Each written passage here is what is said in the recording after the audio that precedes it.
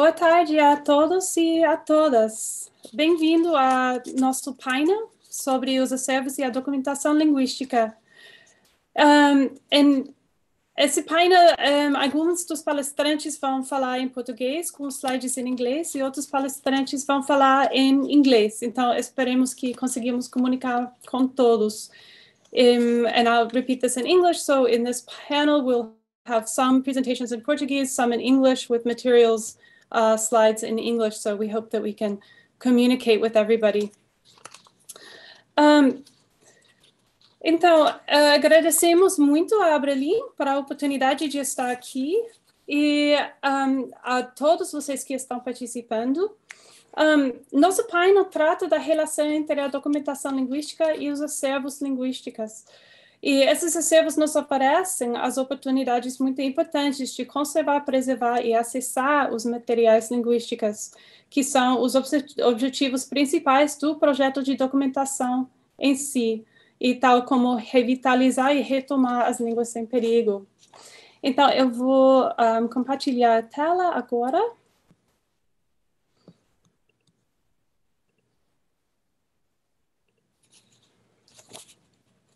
Ok, dá para ver?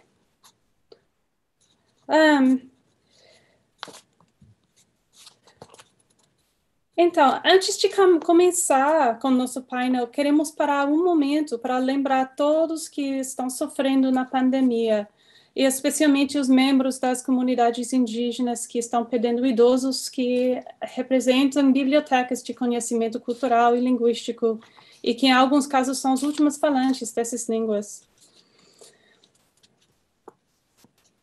Então, aqui no nosso painel juntamos um grupo de 6 pessoas que têm bastante experiência com documentação e com os acervos linguísticos. E depois dessa introdução, cada um deles vai falar sobre os assuntos que abordamos aqui. E pensamos também fazer algumas perguntas para vocês através do chat, enquanto que o painel está em processo, e convidamos as respostas de vocês. Então, sejam bem-vindos de colocar perguntas para nós também, e pensamos em deixar a discussão geral para o final, depois das apresentações.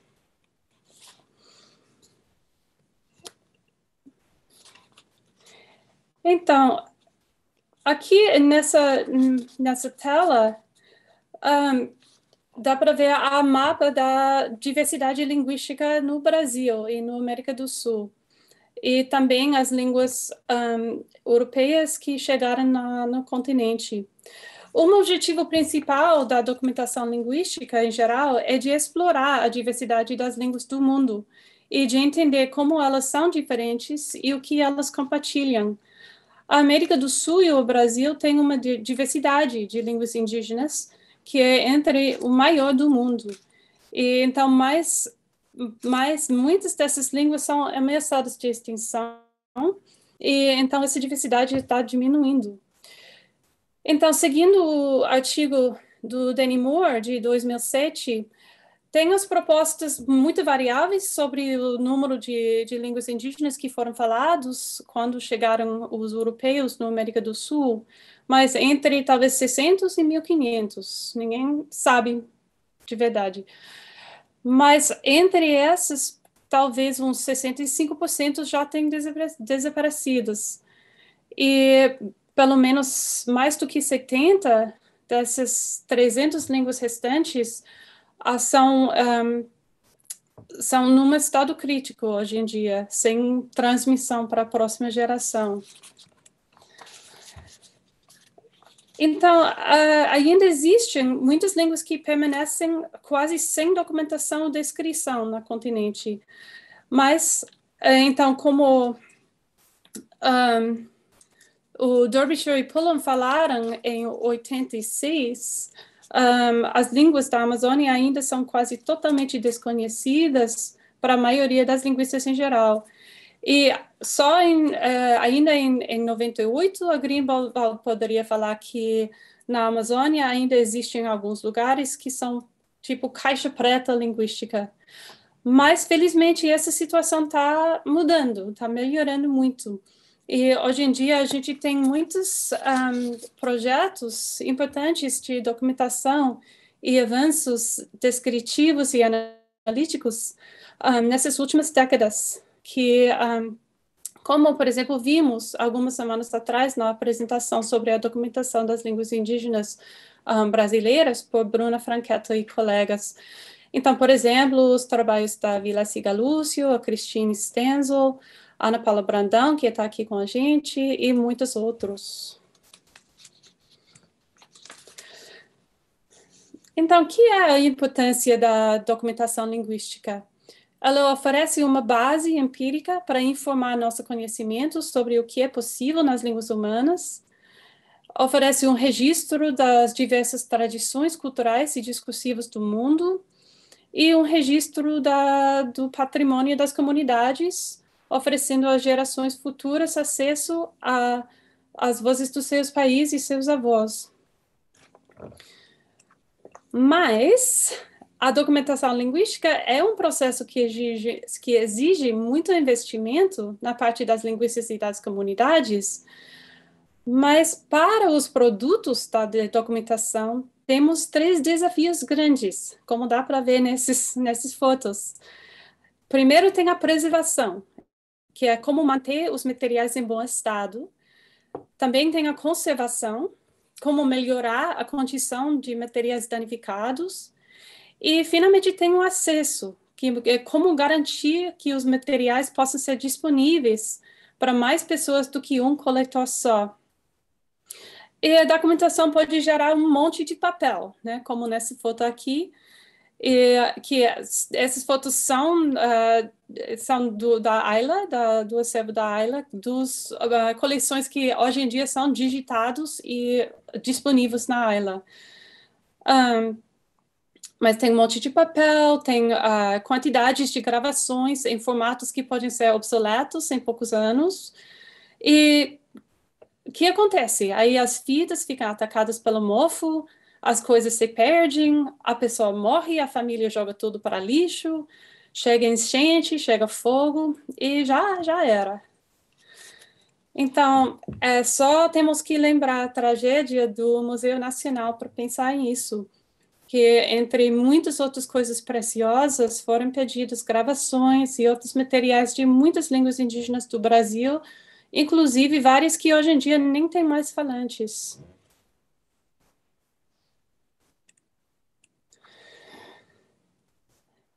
Então, os desafios de preservação, conservação e acesso podem ser enfrentados em vários níveis e por vários caminhos, que oferecem soluções diferentes. Os livros imprimidos, os HDs, os sites da internet, os vídeos de YouTube oferecem algumas opções, mas como os membros do painel vão discutir para garantir um nível mais alto e de longo prazo de preservação, conservação e acesso, é necessário ter um acervo como uma infraestrutura dedicada a esses objetivos, como esses alistados aqui e vários outros. E vamos ouvir mais sobre esses acervos hoje. Então, para introduzir a discussão, vou só levantar aqui algumas questões principais que os outros membros do painel vão desenvolver mais.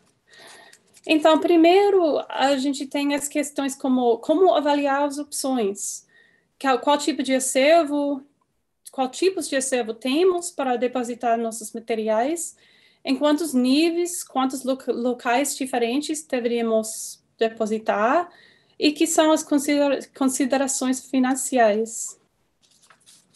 Também, quais são as melhores práticas hoje em dia em cuidar dos materiais? Tem a produção de metadata, por exemplo, que às vezes é uma questão complicada. Que tipos de materiais podem ser arquivados? Tem as questões que têm a ver com os tipos de mídia, os gêneros de discurso, os níveis de sensibilidade, seguindo os interesses das comunidades. E, finalmente, como as iniciativas de arquivamento podem adotar o conjunto mais amplo possível de pessoas e de recursos. Tem os materiais legados ou antigos, tem os pesquisadores que vêm de várias disciplinas, como os antropólogos, tem as iniciativas das comunidades indígenas em si também.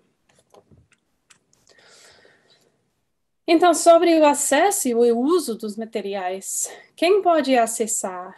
Como funcionam os níveis de acesso para limitar a acessibilidade aos membros da comunidade, aos pesquisadores, ou talvez para abrir para qualquer pessoa acessar?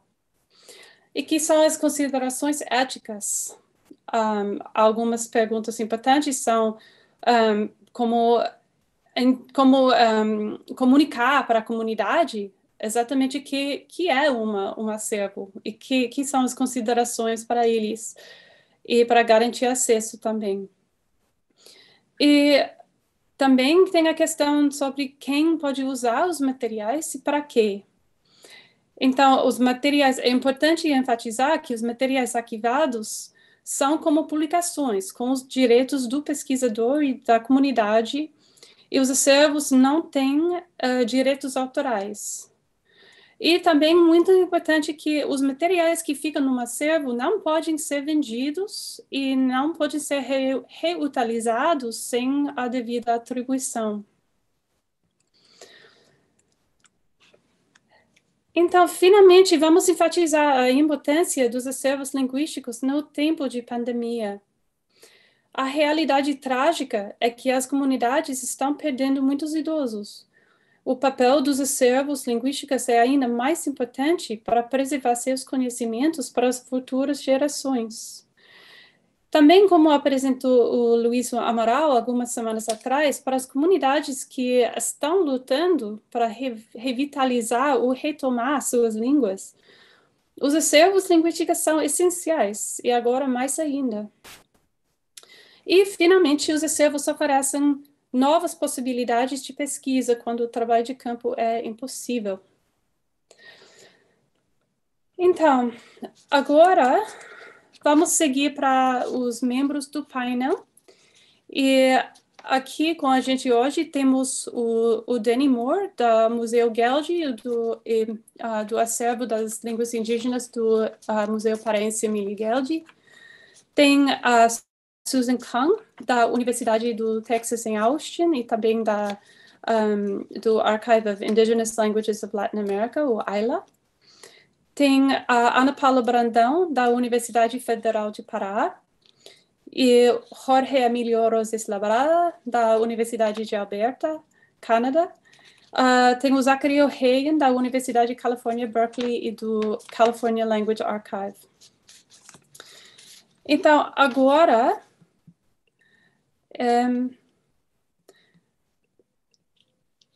eu vou parar e vamos passar para o Denny Moore, que vai falar, vai ser o próximo falante. Então, Denny, é para você.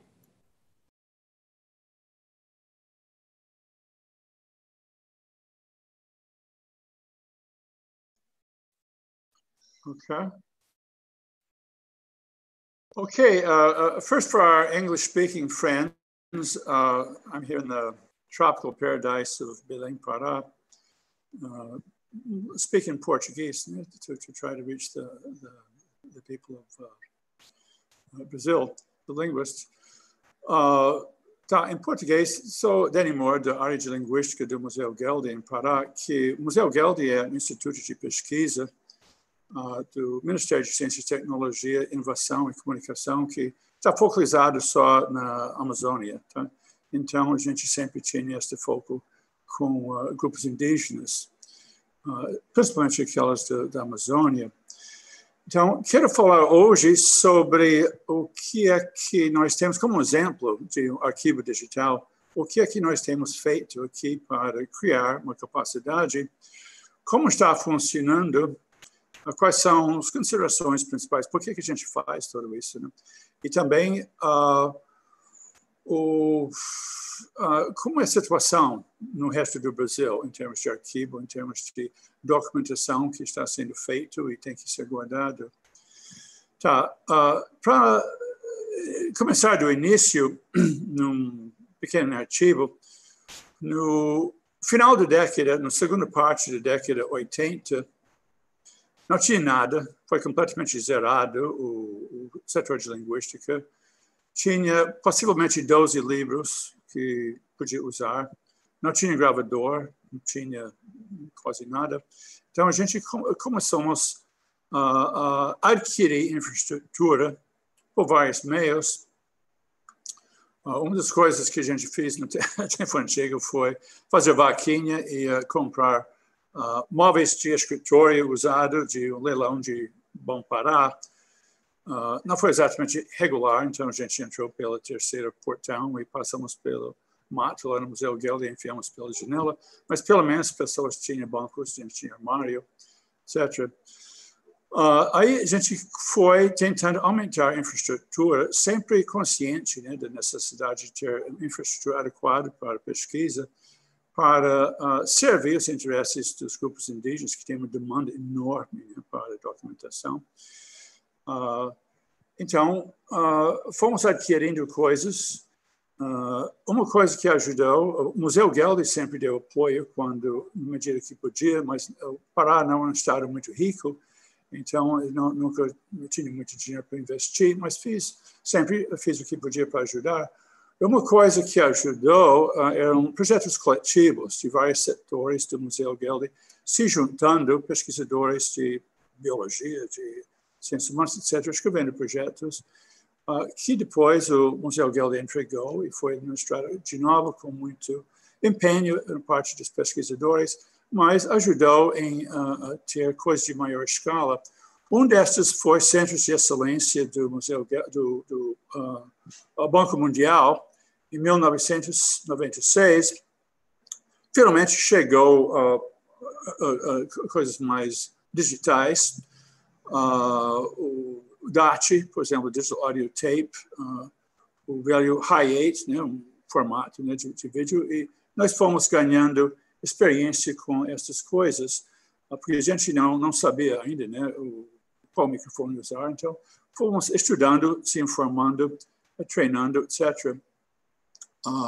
Claro que tem este problema de obsolescência. O que você compra, você sabe, em 5 anos vai ser obsoleto. Microfones não, né? Mas gravadores geralmente sim.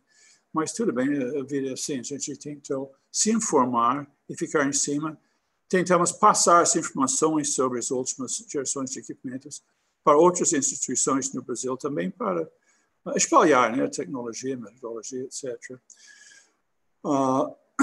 Tínhamos projetos com a CNPq, com a Unesco, com o USAID, com a LDP, o Endangered Language Documentation Program, pessoas afiliadas com DOBIs. Então, a coisa foi, em cada projeto a gente tentou incluir mais infraestrutura, nós tentamos aprender mais sobre documentação, e a coleção de fitas foi aumentando, fitas sendo jogadas nas gavetas, né? Esperando um dia ter meio para colocar isso sobre ordem.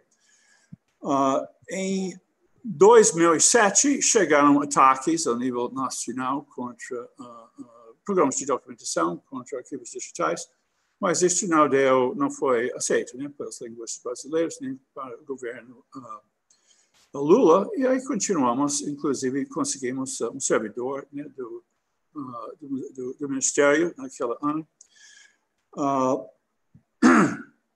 Uma coisa útil foi um projeto de digitalização que foi coordenado por Ana Vila Siga Lúcio, que fez um trabalho enorme, né? Isto foi de 2009 até 2014, para digitalizar todas estas coisas e fazer o arquivo digital, estabelecer isto, fechar os procedimentos, como é que você vai classificar isto, quais são os formatos para ser digitalizados, etc. Então, que realmente criou o arquivo digital que a gente estava querendo. Tinha assessoria por Sebastião Duda, por José Costa, tá, que contribuiu muito para a parte técnica. Então, mais recentemente, terminamos toda uma expansão, que foi um projeto com o FINEP, que começou em 2013, aí tinha que revisar, tinha que reentregar, tinha que administrar, tinha que colocar a posição de todas as tomadas, etc. Mas, no fim, deu. Deixa eu ver um pouco o resultado disso, para ter alguma ideia, fisicamente, como é o arquivo. Ups. Tá. Tá bom. Isso é o...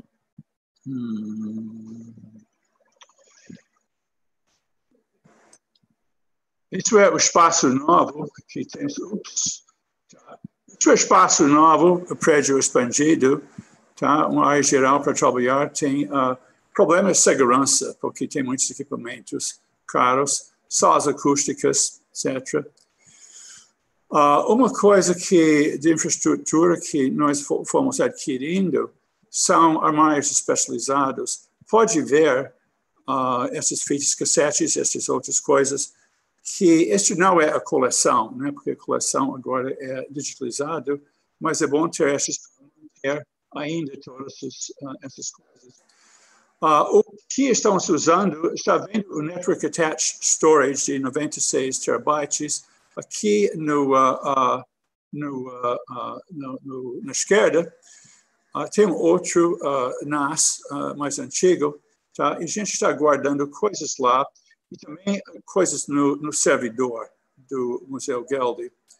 Tá, temos também equipamentos para usar no campo para gravar, temos gravadores de áudio, de vídeo, microfones, laptop, painel solar. Uma outra coisa que vale a pena mencionar é que tem procedimentos para a catalogização, tem que digitalizar, depois tem que classificar, é texto, qual é a língua, etc. E tem os metadados para a documentação. Você tem que saber quem gravou, o que, sobre onde, etc. Isso aumenta. Então, temos máquinas que reduz, a gente pode fazer esse processo em 30% do tempo, que seria o caso de outra maneira. Então, desculpe. Tá, o que a gente tem atualmente na coleção está sendo mostrado aqui.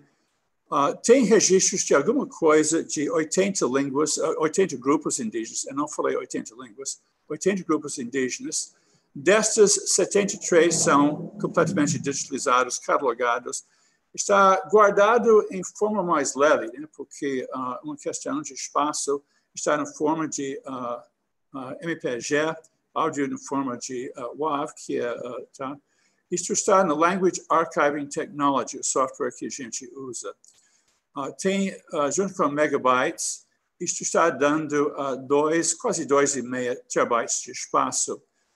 Tá, para entender como o que este é em termos mais realísticos do que terabytes, isto é aproximadamente 1.561 horas de áudio, 774 horas de vídeo. Tem outras coisas que a gente joga lá, inclusive os arquivos em alta definição, que ocupam provavelmente 5 vezes mais espaço, trabalhos editados, porque a gente faz trabalhos para devolver para as comunidades, outras coisas, inclusive fotografias que ocupam muito espaço. Aqueles objetos, os cassettes, mini-DV, etc., tem quase 800 destes que estão guardados. Tá? Metadados do que está lá está disponível neste link.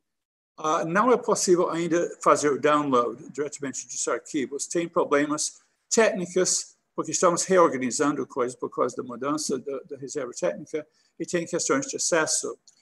Tá? Então, outra coisa que estamos pensando, temos material de legada, se isso é a turma.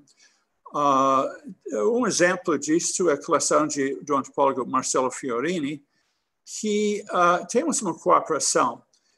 Ele quer digitalizar este material, que é 12 caixas de gravação de áudio, 115 fitas de cassete nos dois lados, de alta qualidade, muito bem gravado, tá? De 2 variedades distantes de número 4. Então, este material ele gostaria de ter digitalizado porque a qualidade está desaparecendo nos cassetes.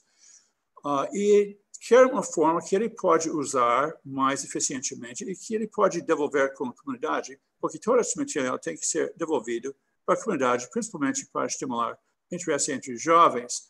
Então, estamos digitalizando as gravações, enviando os arquivos, ele pode checar, ele entra metadado básico nos formulários, todo está depositado, ele guarda cópia de todo. Nesta maneira, por exemplo, o áudio pode ser colocado em MP3, que é fácil para devolver para as pessoas nas comunidades indígenas, que vão certamente ficar muito contentes. Agora, se tem interesse suficiente neste serviço, a gente pode fazer projeto para atender a demanda. Então, seria interessante se tem pessoas que têm alguma coleção pessoal, se tem interesse em este serviço, entrar em contato com isso do Museu Geldi. Então, uma questão é, por que fazer tudo isto? Por que investir tanto trabalho em infraestrutura? E tem que ver com a precariedade das gravações. Tem uma estimativa de Unesco, não, poucos anos atrás, que 80% das gravações existentes vão desaparecer. Nós vamos perder isso. Então, o que está no posse das pessoas geralmente não vai ser preservado. O que está lá, me lembra, tive uma conversa com o antropólogo Anthony Seeger no Smithsonian, uns 10 anos atrás, e ele falou para mim, ou você resolve o problema de onde você vai preservar tudo isso, ou não adianta fazer documentação. Então, levei isso a sério e fizemos o arquivo. Agora, o importante é que o grande problema é a migração, a mudança de tecnologia. O que a gente colocou em fita cassete vai arruinando a qualidade. Também não é mais possível devolver para a comunidade como a gente fazia antigamente, fazendo cópias. Daqui a 20 anos vai ter outros formatos que a gente nem imagina.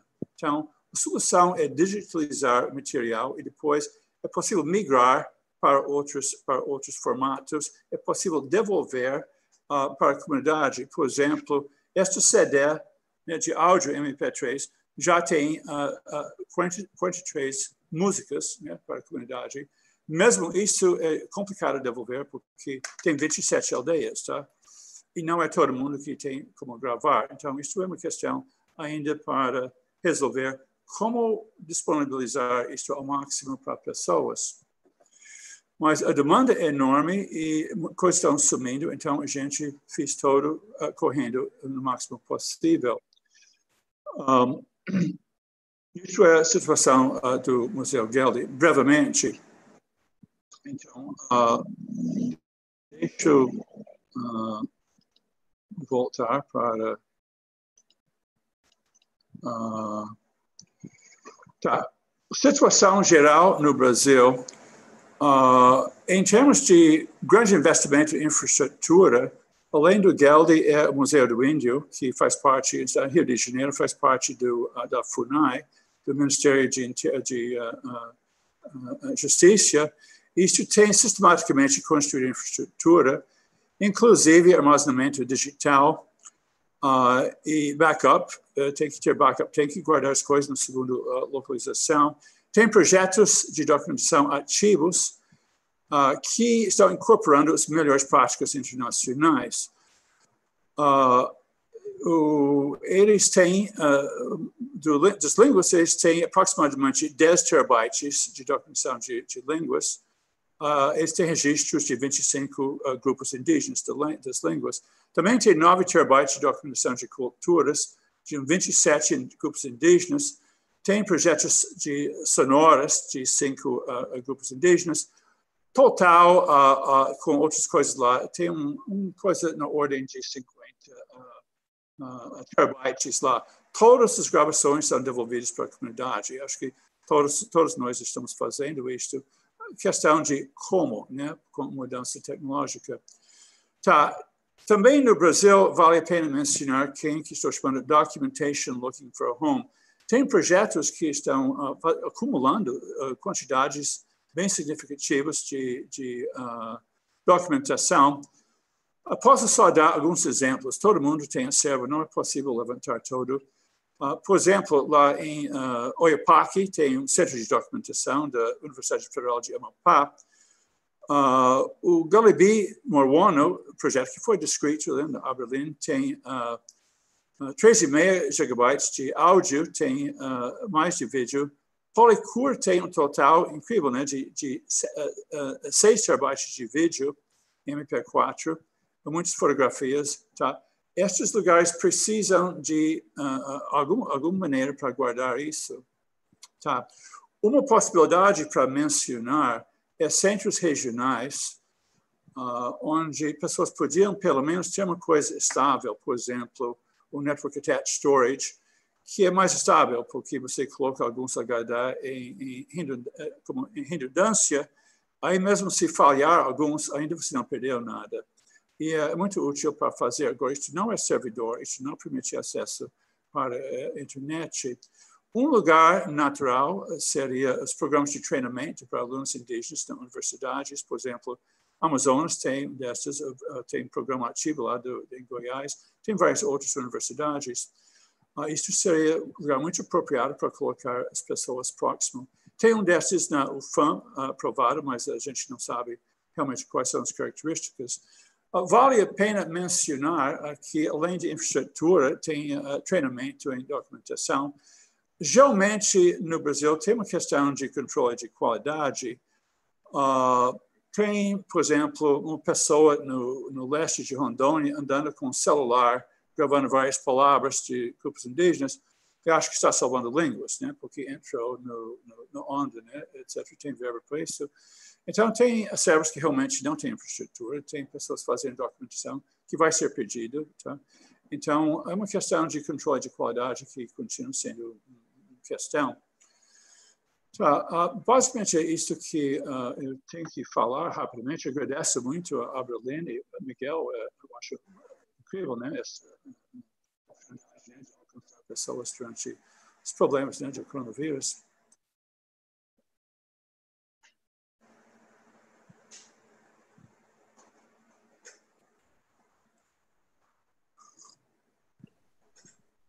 Ok, muito obrigada, Denny. Então, vamos passar para a próxima palestrante, então, que será a Susan Kong, da Universidade da Texas e do acervo da Ayla. Então, Denny, você pode tirar o áudio, por favor. Ok, Susan. Boa tarde. Can you see my screen?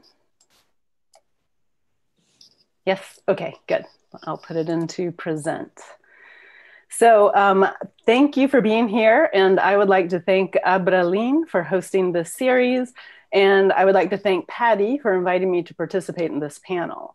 I'd also like to thank both the National Science Foundation and the National Endowment for the Humanities for their ongoing support for the work that Isla does. Today, I'm going to be talking about some general considerations regarding the archiving of language documentation data. Some of the questions that I'll be talking about today or trying to answer today are these. Why should you archive language documentation data? What is a digital archive? What can a digital archive do for you? How and when should you archive language documentation data? And where can you learn more? So starting with question 1, why should you archive language documentation data? Patty eloquently covered this topic in her presentation, but this information is worth repeating and in multiple languages. So now I'm going to touch on 3 reasons, which are community reasons, personal reasons, and research reasons. So starting with the community reasons, language documentation materials are collected with great effort, time, and money, and they represent something very profound to the speakers, their culture and identity. Thus, it's extremely important to make sure that speakers have access to the documentation. Ideally, a copy of the documentation is left in the community, but if it is not, then a copy must be repatriated or returned to the community. Putting the data into a digital archive is a form of digital repatriation. I'm not saying that this is the only way that data should be repatriated to the origin community, just that it is one way to share those materials with the community while also preserving them for future generations of speakers. It's still the case all over the world that many indigenous communities, even here in the United States, do not have access to the internet. For those cases, a local, regional, or national archive should be identified, and data can be put into a digital archive as well as an archive that is more accessible to the community. Regardless of where the data are archived, data repatriation supports language maintenance and revitalization efforts by making materials available to speakers and descendants. And finally, repatriation helps to foster oral and written literature in indigenous languages. I just want to very quickly ask my fellow panelists to make sure their microphones are muted. Okay, so next we're looking at personal reasons to archive your language documentation data. Anyone who's ever had to copy field recordings from one tape-based medium to another, or tried to open an old text-based file in a new version of the program, or to find a program that will open an old file, understands the headaches involved in format migration. The best news you'll hear all day today is that once your data are archived, you never need to worry about format migration again. The digital archive will do it for you. Next, we have personal organization. If you have just arrived home from the field, you probably still know where all of your data are and how they're organized. However, as time passes, memory fades. In 5, 10, 25 years, you'll be lucky if you can even find all the data, much less remember how it was organized. I will add that this is my personal storage facility. I cannot find anything in there. And if you did not record the metadata when you collected the data, the chances that you'll be able to remember it years later are very slim. The situation is even worse with digital files, which you cannot easily distinguish. And now we're back to the problem of format migration. Archiving helps to ensure that the data and metadata do not get lost, thrown out, or forgotten about. After you organize the data to archive them, you never have to worry about keeping them organized again. Next, we come to research reasons to archive data. Data archiving facilitates collaboration on many levels. First, if you're collaborating with a remote team, archiving data as they're created or as analyses are finished will help the entire team stay organized. Also, once data are organized and archived, they can be discovered by other researchers, which in turn leads to new opportunities for collaboration. Next, archiving data helps to facilitate the reuse of the primary data for various research purposes, including a great deal of work that's being done today on natural language processing and linguistic typology. And finally, archived data can be cited, and this is crucial for creating reproducible research. You can and should cite your own data, and researchers who use your archived data must cite them as well. Many journals require that data sets associated with an article be archived and cited properly. Finally, data archived in digital archives allow research to continue even when researchers cannot go to the field. All they need to do is go online and start searching for what they need. Research questions might need to be revised, but at least the research can continue in some capacity. Okay, so question 2, what's a digital archive? In the field of language documentation, the most quoted definition of an archive is from Heidi Johnson, who was the person who built ILA into what it is today. Johnson writes, an archive is a trusted repository created and maintained by an institution with a demonstrated commitment to permanence and long-term preservation of archived resources. Johnson's definition does not mention the digital component, so I offer you an updated definition from Trevor Owens, the head of digital content management at the US Library of Congress. This one focuses on the misconception that software designed for digital asset management is the same thing as a digital repository. So starting now, assume that the terms the archive and repository are interchangeable, and I will be using them interchangeably. Owens writes, a repository is not a piece of software. A repository is the sum of financial resources, hardware, staff time, and ongoing implementation of policies and planning to ensure long-term access to content. Any software system you use to preserve and provide access to digital content is by necessity temporary. It likely will not last forever. Institutions make preservation possible. We see some recurring themes across these two definitions: institution, commitments, ongoing, long-term, and preservation. I'll come back to these themes later, but the takeaway here is that you can't just stand up or build a digital archive and forget about it. An archive is a commitment on the part of the institution or organization that decides to do it. Fortunately, there are a lot of institutions around the world that have made the commitment required to maintain digital archives. Here we have a list of the archives that are members of the Digital Endangered Languages and Music's Archives Network, or DELAMON for short. All of these archives specialize in data that document languages of indigenous and endangered cultures. Some of these archives are only digital, while others have physical holdings as well. DELAMON archives are not the only players in this game. On this slide, I've listed a few other digital archives. On the left side are digital archives for language and culture that I know of in South America. I'm sure there are others.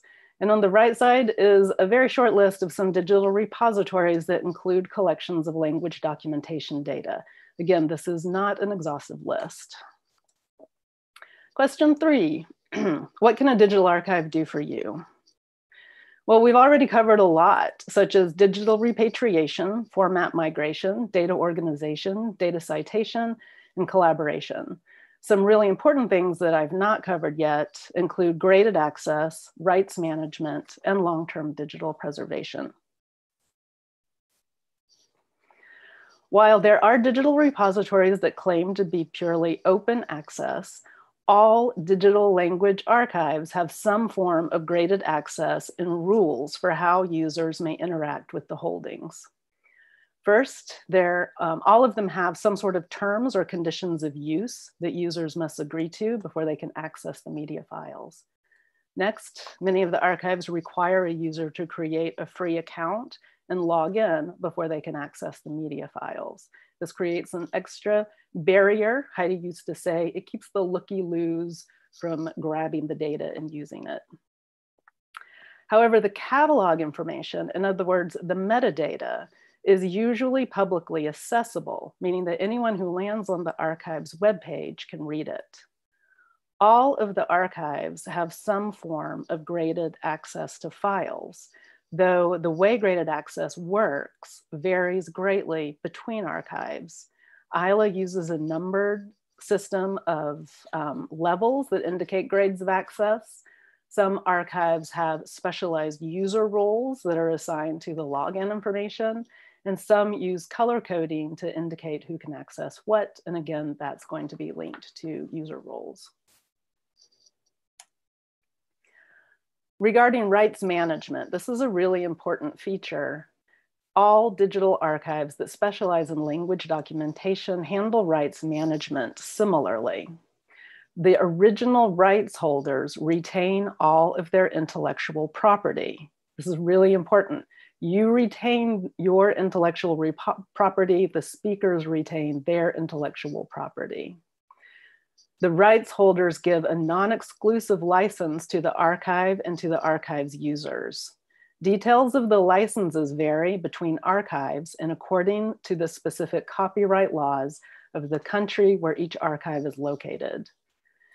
And finally, commercial use of the data is never allowed. And I'm going to say that again in case Zoom cut out. Commercial use of the data is never allowed. And finally, we come to long-term digital preservation. I've turned to the Digital Preservation Coalition's handbook for my definition here. Digital preservation refers to the series of managed activities necessary to ensure continued access to digital materials for as long as necessary. It refers to all of the action required to maintain access to digital materials beyond the limits of media failure or technological or organizational change. Long-term preservation is the continued access to digital materials, or at least the information contained in them, indefinitely. So this means that digital preservation is much more than just backing up data. Backing up data does not ensure that the content can be opened or found or accessed after the format has changed. Digital preservation work includes migrating data and metadata from one format to another and from one software system to another. It means ensuring accurate redundancy of data, meaning that there are duplicate copies stored on various media types and in multiple locations. And it means monitoring the health of all the files in all the locations on a regular basis.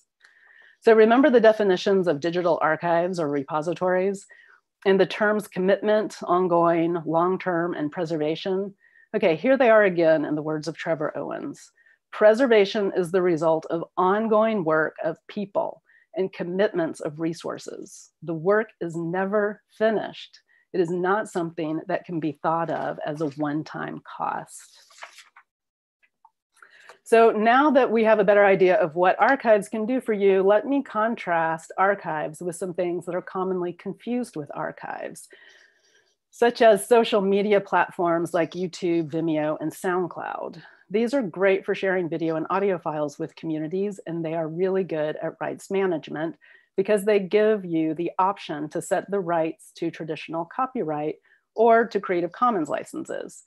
Regarding graded access, YouTube has private and public options, but I'm not sure about Vimeo and SoundCloud since I haven't uploaded anything to them. Websites are also great for sharing content with communities. Limiting access to content can be tricky, but it's possible. And you can always put a rights statement or a license on the web pages. File storage systems like Dropbox and Google Drive are good for sharing files with your team while you're still working on them. They're also good for controlling access to the files, but they do not have built-in rights management. And none of these systems is committed to the long-term digital preservation of your data. They all do some sort of backups, but they might not do digital preservation. And if you read the terms of use or the terms and conditions of use for any of these platforms, you'll see that they have the right to discontinue your account and delete the contents when or if they decide to. And finally, one more item on this list is digital asset management systems, which are also called DAMs. These are different from the other items on the list. Most digital archives use DAM software. The catch is that DAM software does not automatically do digital preservation. Remember Owen's definition of a repository? He says a repository is not a piece of software. A repository is the sum of a lot of things, including the software, the policies, the plans for preservation, the staff who do the work, and the hardware, and so on. Okay, question 4, how and when should you archive language documentation data? Your motto should be archive early and archive often, and say that over and over again and memorize it. Many language archives recommend progressive archiving, though they might call it something different. Essentially, you archive the primary data, like audio and video recordings and photographs, as soon as your field trip ends, or maybe even while you're in the field, if that's possible. You add the transcriptions, translations, annotations, and analyses later after they are finalized. Remember, there's never going to be a convenient time to archive data, and the longer you wait and the more data you accumulate, the harder the work will be. Plus, everything is fresh in your mind when you're freshly back from the field, so it's easier to organize materials and make sure that the metadata you collected are thorough. Question 5, where can you learn more? ILA staff, including myself, in collaboration with the Delamon Archives and with funding from the National Science Foundation, have developed a free online course called Simple Steps for Archiving Language Documentation Data that breaks the work down into 3 phases: before, during, and after fieldwork. This course will be done by the end of August, and it will be available on teachable.com by the 1st of September.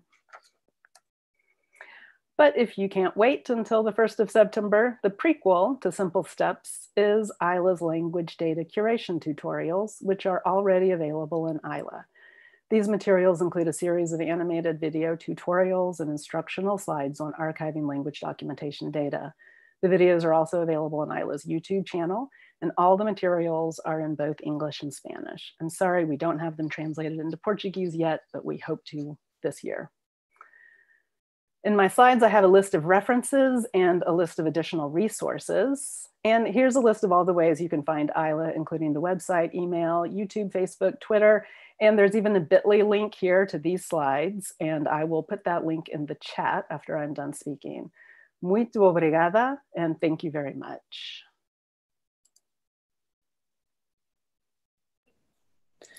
Ok, muito obrigada, Susan. E agora passamos para a Ana Paula Brandão, da Universidade Federal de Pará. Então, Ana Paula. Oi, vocês estão vendo aí? Oi, boa tarde, pessoal. Vou começar a minha apresentação. Deixa eu só compartilhar aqui o meu slide para vocês verem. Só um momento.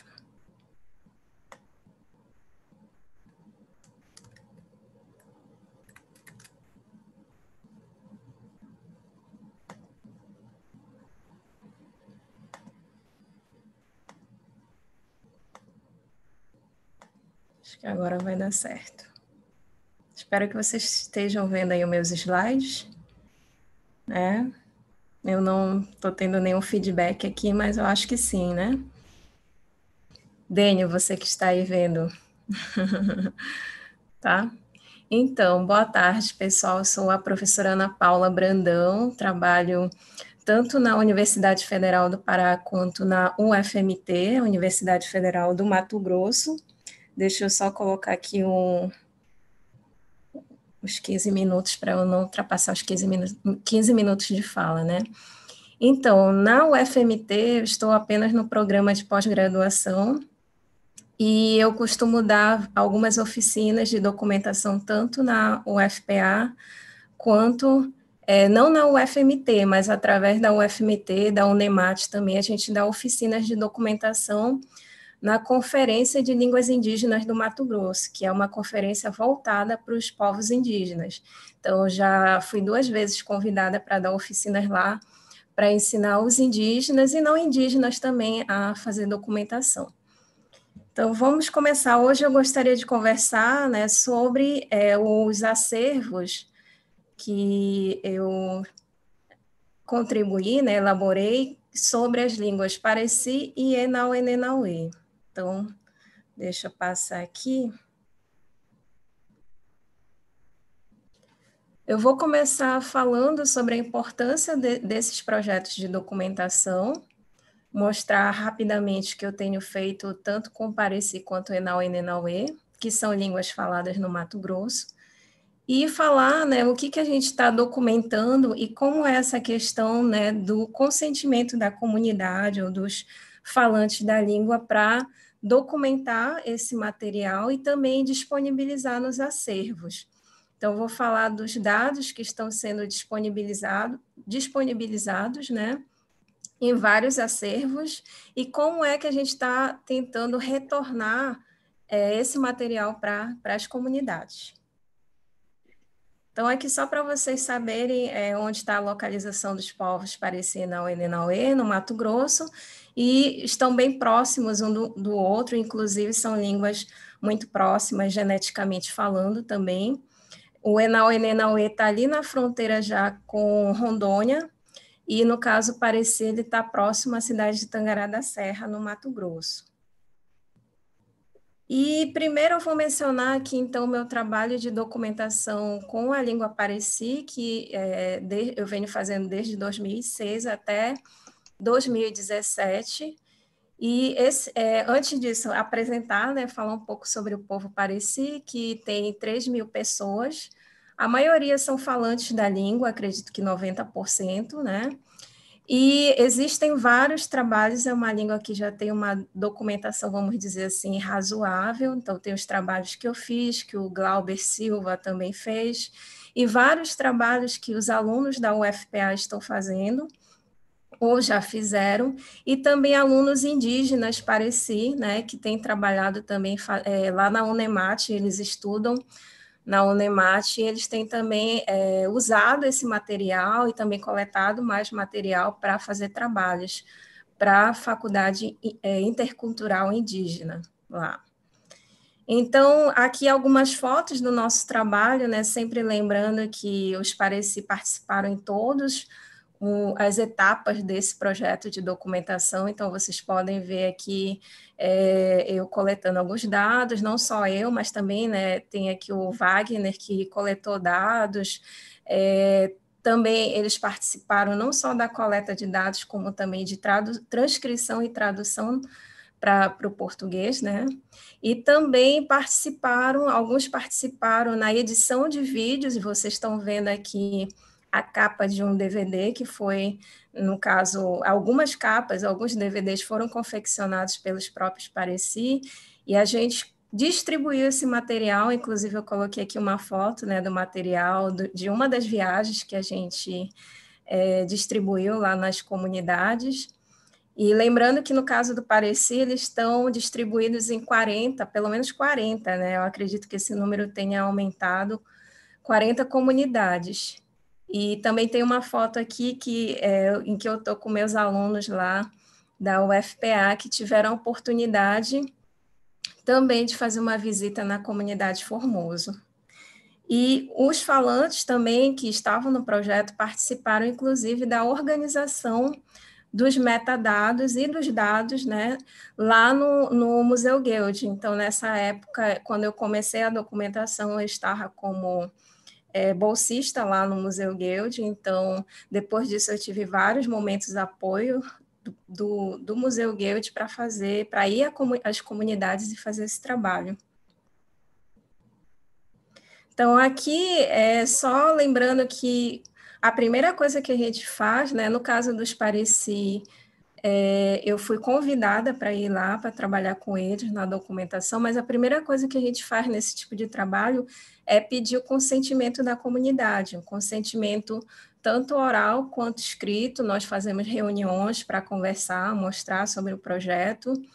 E no caso dos Pareci, eles permitiram, né, em cada comunidade que eu fui, cada comunidade dá o consentimento para fazer, no caso, colocar o material nos acervos e também distribuir para as comunidades. E a prioridade, é claro, sempre eles falaram, é distribuir esse material para eles. E no caso do Pareci, nós coletamos 150 horas de áudio e vídeo, que estão todas arquivadas lá no Museu Guild, e temos também 20 horas dessas 150 horas no ELAR, que no caso é o acervo digital vinculado a um programa da Inglaterra, né, da Universidade de Londres, que é o ELDP, que é um programa voltado para documentar línguas ameaçadas de extinção. E também temos 30 horas que foram arquivadas lá no acervo AILA, como a Susan explicou, né? No caso, sobre esse acervo lá, também eu tive a oportunidade de passar um tempo lá só para arquivar esse material no AILA. E alguns desses materiais, né, desses dados, estão disponíveis para o público, né? Eu sei que tem algumas pessoas perguntando como é que faz para acessar esse material. Eu já vou mostrar como é que vocês podem ter acesso ao material Pareci. O material Enauê ainda não está disponível, já vou explicar. E aqui, só para explicar melhor, essas 20 horas que estão no ELAR foram de um projeto que foi financiado pelo ELDP. Então, eu tive um projeto entre 2011 e 2012 para documentar o Pareci. No caso, como eles financiaram, dos requerimentos é justamente a gente arquivar no acervo deles. E no caso do AILA, eu tenho material que, no caso, foi coletado entre 2015 e 2016, que não está lá no ELAR. E como sempre eu gostaria de enfatizar, né, por que eu estou arquivando lá no Museu Guild? Primeiro, porque é um acervo local que a gente tem, né, no norte, e que, vamos dizer assim, é mais fácil para que os falantes tenham acesso a esse material. Então, eu acredito que logo, né, Denny, a gente vai ter esse material online e os indígenas vão poder ter acesso, baixar, né, quem tem internet na comunidade. E mesmo sempre os falantes, por exemplo, Pareci, os Zenau e Nenau ainda não vieram aqui em Belém, né? Mas os Pareci sempre estão vindo em Belém, sempre estão visitando o museu e tendo acesso a esse material. Então, aqui, logo para falar sobre o nosso acervo, pareci, foram coletadas dessas 150 horas, né, uma variedade de categorias. Então, a gente tem vídeos sobre atividades cotidianas, sobre rituais, elicitação, temos música, histórias tradicionais, não tradicionais, né? Então, vocês podem ver aqui que está bem diversificado o material parecido. E é claro, sempre lembrando que alguns desses materiais, como eu falei, estão disponíveis para o público, mas a maioria deles não, né? Até porque a gente ainda vai precisar de um consentimento de alguns participantes para isso.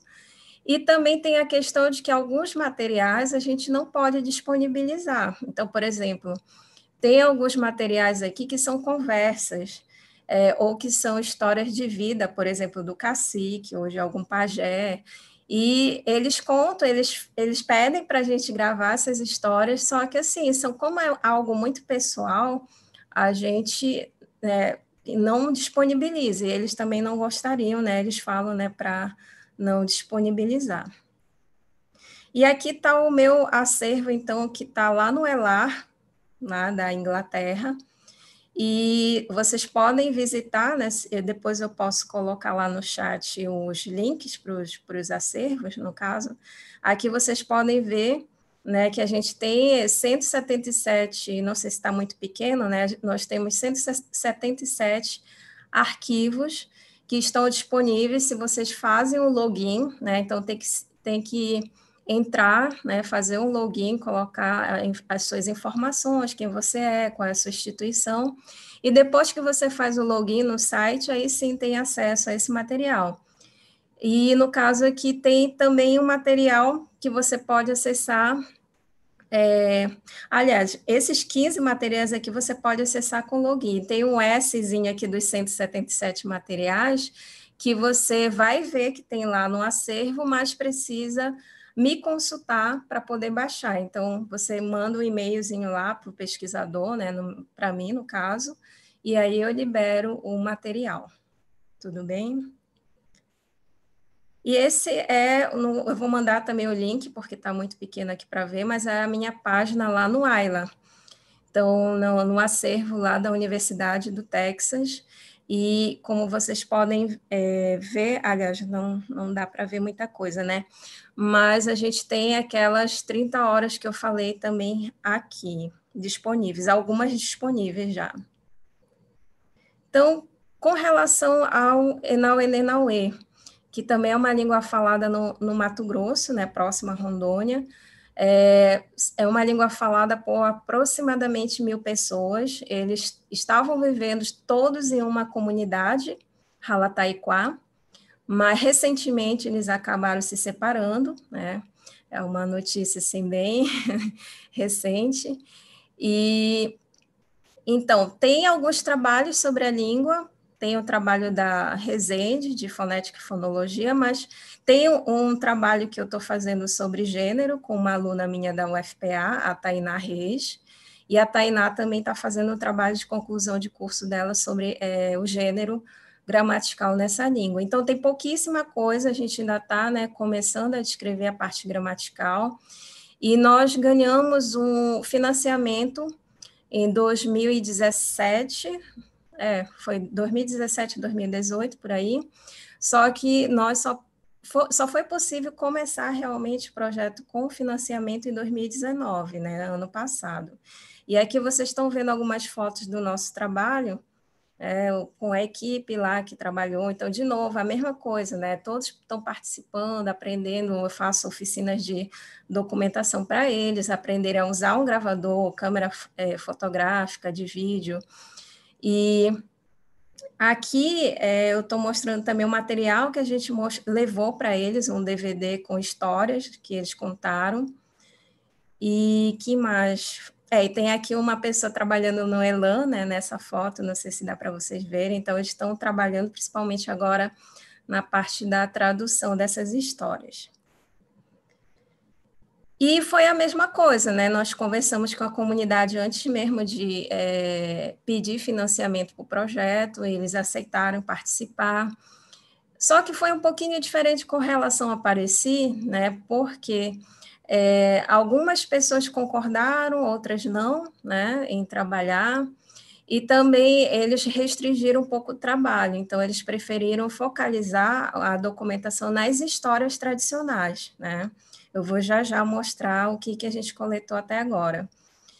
Nós temos mais de 35 horas de áudio e vídeo, e elas estão sendo, né, arquivadas lá no ELAR.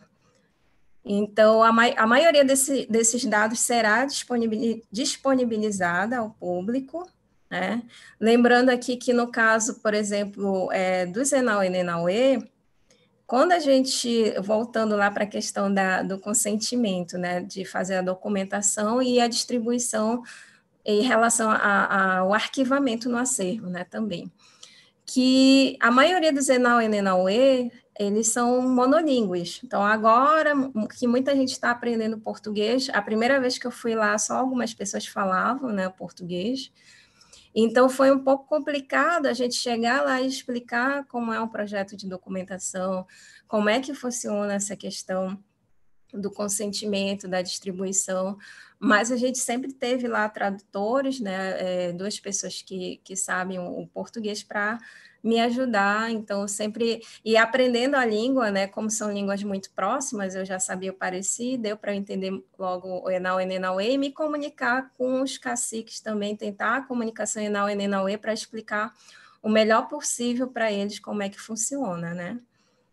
E outra vez, lembrando que a gente disponibilizou esses dados, né, não só naqueles DVDs, né, porque parece que DVD é uma coisa meio antiga, né, mas para o Zenau e Nenauê também a gente deu alguns flash drives para cada cacique, cada professor que estava trabalhando no projeto, professor indígena, e também eu envio material para eles por WhatsApp, né, coloquei no celular deles as músicas, enfim, histórias. Então, eles têm esse material com eles, tudo que a gente gravou. E nós gravamos, então, algumas atividades, temos 35 horas, né, como eu falei, temos algumas atividades do cotidiano, pouca elicitação ainda, também pouquíssimas músicas. Teve um outro projeto do Museu do Índio que trabalhou só com músicas do Enau e Nenauê, e a maioria, como vocês podem ver aqui das horas, são de histórias tradicionais, né, como eu falei. Então, aqui é uma imagem, né, da nossa página lá também no ELAR, que logo vai estar com os dados, vocês, não sei se dá para ver aqui, né, estão vendo que não tem ainda dados.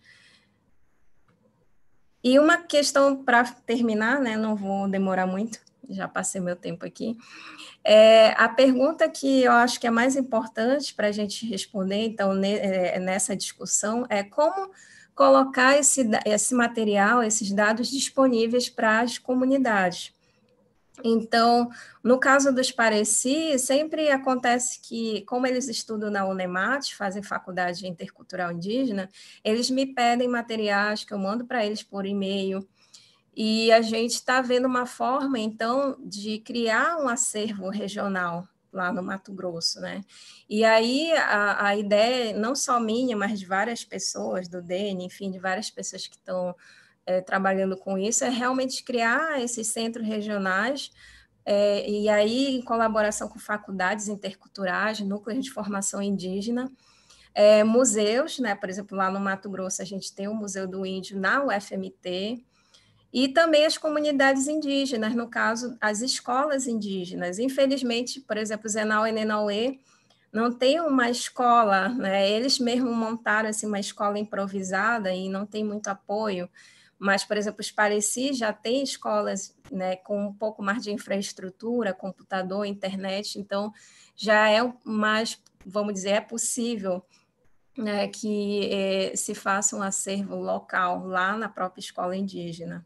Então, essa é a minha ideia, e inclusive a gente vem pensando com alguns colegas lá na UFPA, já submetemos um projeto para o CNPq no passado, mas infelizmente não foi aprovado, né, de fazer um acervo na Universidade Federal do Pará, mas esperamos ter mais apoio no futuro, né, para fazer, colocar em prática essas ideias.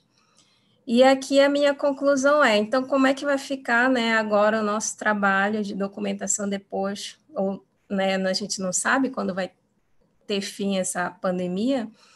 Então, a ideia é continuar trabalhando nas anotações desse material que a gente já tem, no caso do projeto Enauê Nenauê, e trabalhar na parte mais de descrição gramatical e ver essas ideias de como criar esses acervos regionais, né, para que eles possam ter mais acesso a esses dados. E é isso, agradeço aos Pareci, Enauê Nenauê, ao Jurante Pareci, que está no meu projeto Enauê Nenauê, me ajudando, a Tainá, o Atos, ao LDP, o FPA, todo mundo. Obrigada. E a Pere por ter me convidado. Ok, muito obrigada, Ana Paula. Foi ótimo. Então, agora passamos para Jorge Emilio Roses Labrada, da Universidade de Alberta, na Canadá, e ele vai falar o próximo.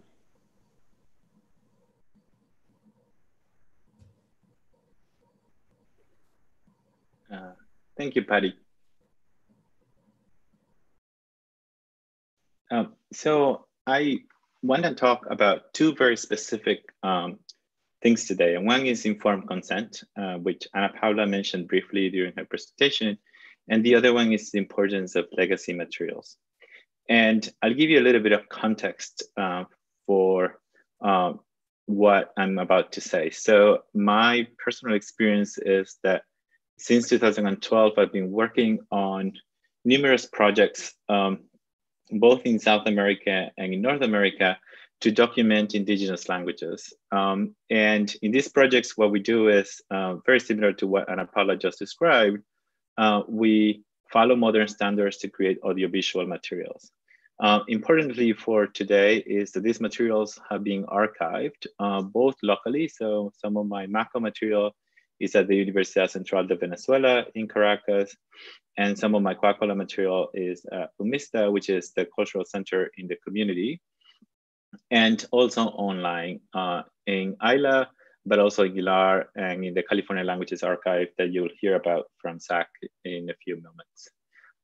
Since 2017, however, I've also been working with legacy materials. So materials that some other people collected. And these are 3 collections from Pieroa, one for Saliva, one for Sapé, and one for Maca, which is a language spoken in Washington in the US. Today, what I want to do is discuss the issue of informed community and participant consent in archiving, and also discuss the importance of legacy materials. And my definition of legacy materials here is a very broad definition where I'm going to be talking about any language and cultural materials that were collected in the past. There's a small caveat here, and is that especially the discussion about familiarity with the internet or access to computers may be dated very fast, given the fact that these things are changing very rapidly. So I know that the situation now in 2020 is very different from when I started my fieldwork in 2012. And so if you're watching this in the future on YouTube, the situation may have changed very rapidly at that point. So based on my experience with Mako, this was the language that I worked on for my PhD between 2012 and 2015. Is a Saliban language spoken in southern Venezuela. And what I want to talk about is the idea of consent, and specifically what it means for consent to be informed. Informed consent is a legal, at least in many places, including Brazil, requirement, but also a moral obligation. And basically what this says is that it's essential that the speakers understand what their participation entails, what their participation in research entails. And for this talk, especially, it's important that speakers and participants understand what archiving really means. However, the question is that for communities where internet or computers may not be the norm, how do we know that we're really obtaining truly informed consent, as Laura Robinson puts it? In the example I'm going to give you in a moment for my work with Mako, that was the reality of the community at the time. There was no connectivity for internet or phones and no computers. Two additional issues that come up with informed consent is that documentation research is by default open-ended. So we gather a corpus and we ask certain questions, but those questions may lead to new questions. So when you gather consent at the beginning of a project, if your project changes halfway through, how does that hold? And also the idea that we are gathering things today, but they will be very useful for the descendants and communities of tomorrow who may need these for revitalization purposes, as we saw with Luis Amaral's talk a few weeks ago, and as Bonfim describes in this article from 2017. So let me tell you a bit more about the Mako example. So I went to the communities for the first time in 2011. This was a very quick trip to ask for community consent for the project. But no data was gathered at that point. The communities agreed to participate in the documentation project, and so I went back in 2012. I was ready to gather data, and I had ELDP funding, and so we were going to talk about ethics and ethics forms and just the issue of consent. So a couple of days into my stay in the community, I met with two of the teachers, and we talked about ethics forms. And what you see on the bottom left is my notes from my diary. What came out of this meeting with the two teachers was that we needed a community-wide meeting attending to local protocols. There was a request from one of the teachers about no naked pictures, meaning no children who were walking around without clothes or topless women. The reason given was that they had abandoned those traditional practices. And just a general idea that archiving was really hard to explain. It was hard for me to explain, and it was hard for them to understand. And so we went into the meeting the next day thinking already that this was going to be tricky to explain. So we had a village meeting the next day. So this is July 5th, 2012. This village meeting wasn't recorded because we were just seeking permission at that point in time. So we didn't have permission to record. And what came out of the meeting was that it was okay to do audio and video. It was okay to take pictures with the caveat of no naked pictures as per the night before. It's important to say that the person helping with the translation was the same teacher who had asked that before. And the speakers and the community agreed that the data could be kept beyond the duration of the project, but they could be shared. But this is exactly what I'm pulling from my notes here for my diary. This part of the discussion, especially the archiving, was a little fuzzy.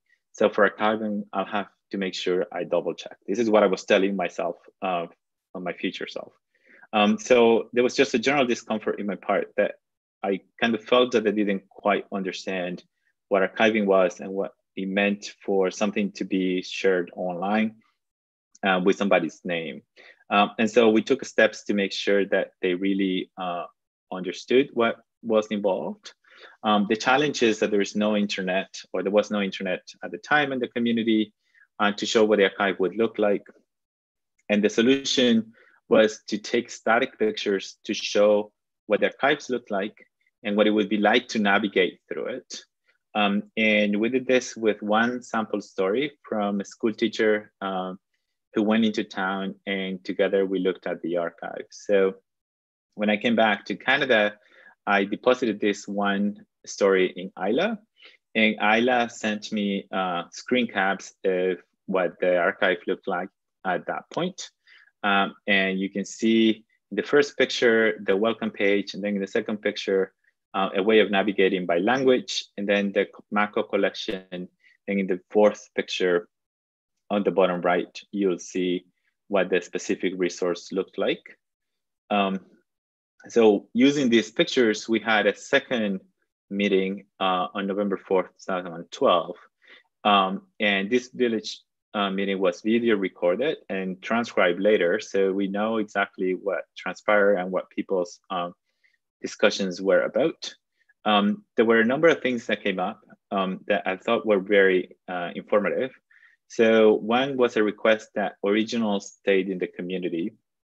And this gave me an opportunity to explain better that because this was a digital documentation project, the archives were born digital.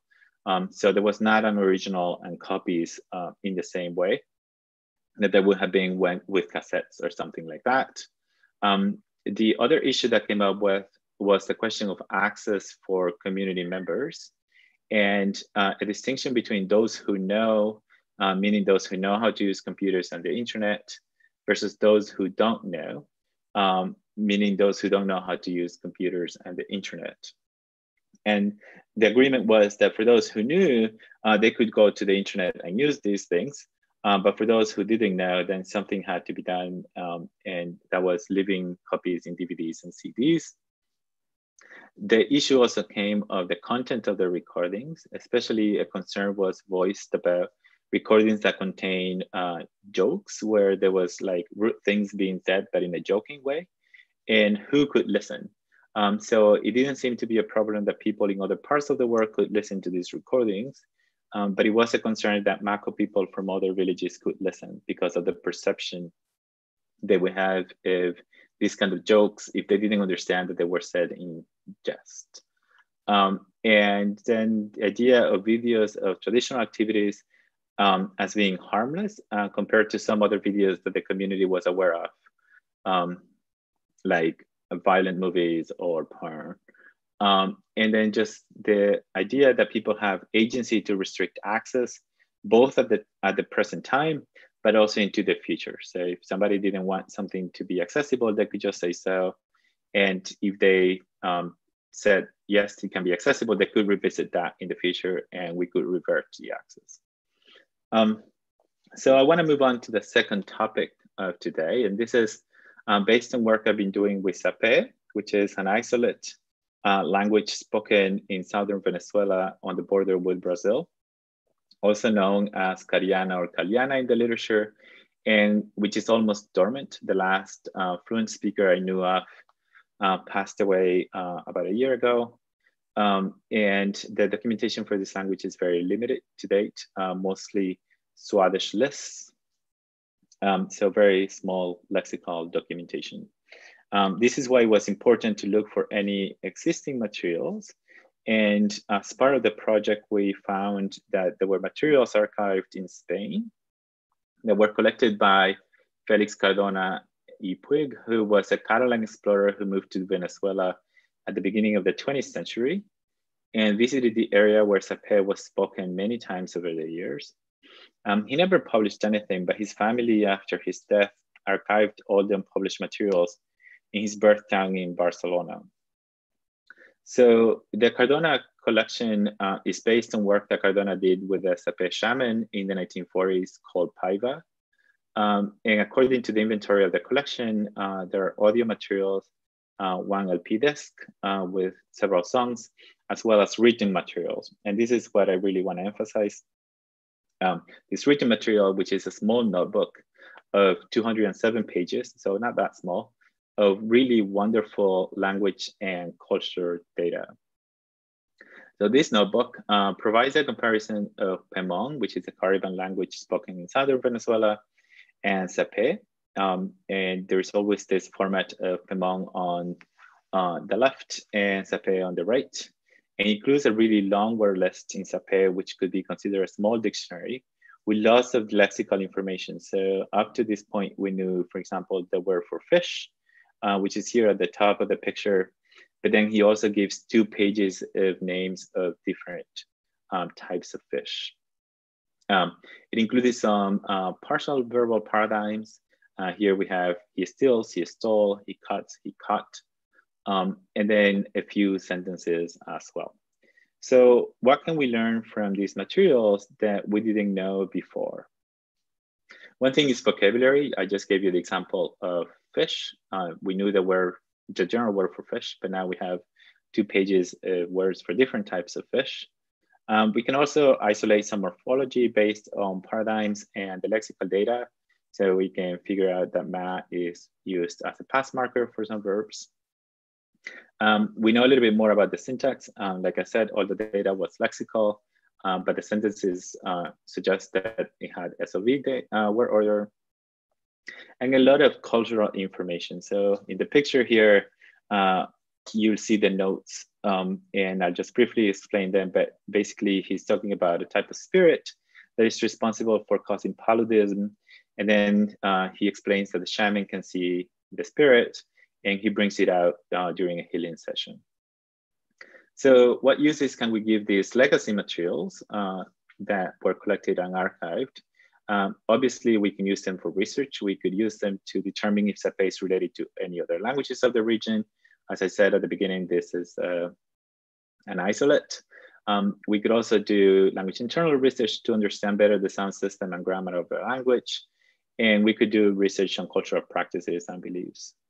Could it be used for revitalization initiatives? The issue is that there's really currently no community of speakers, but Lorenzo Lezama, who is one of the last speakers, who has limited fluency, but spoke with his mother, is really interested in learning more of the language and preserving it.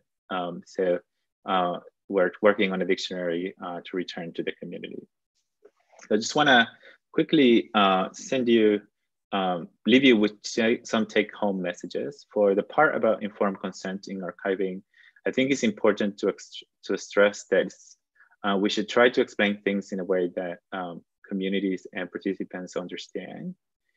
We should also allow for people to revisit their decisions.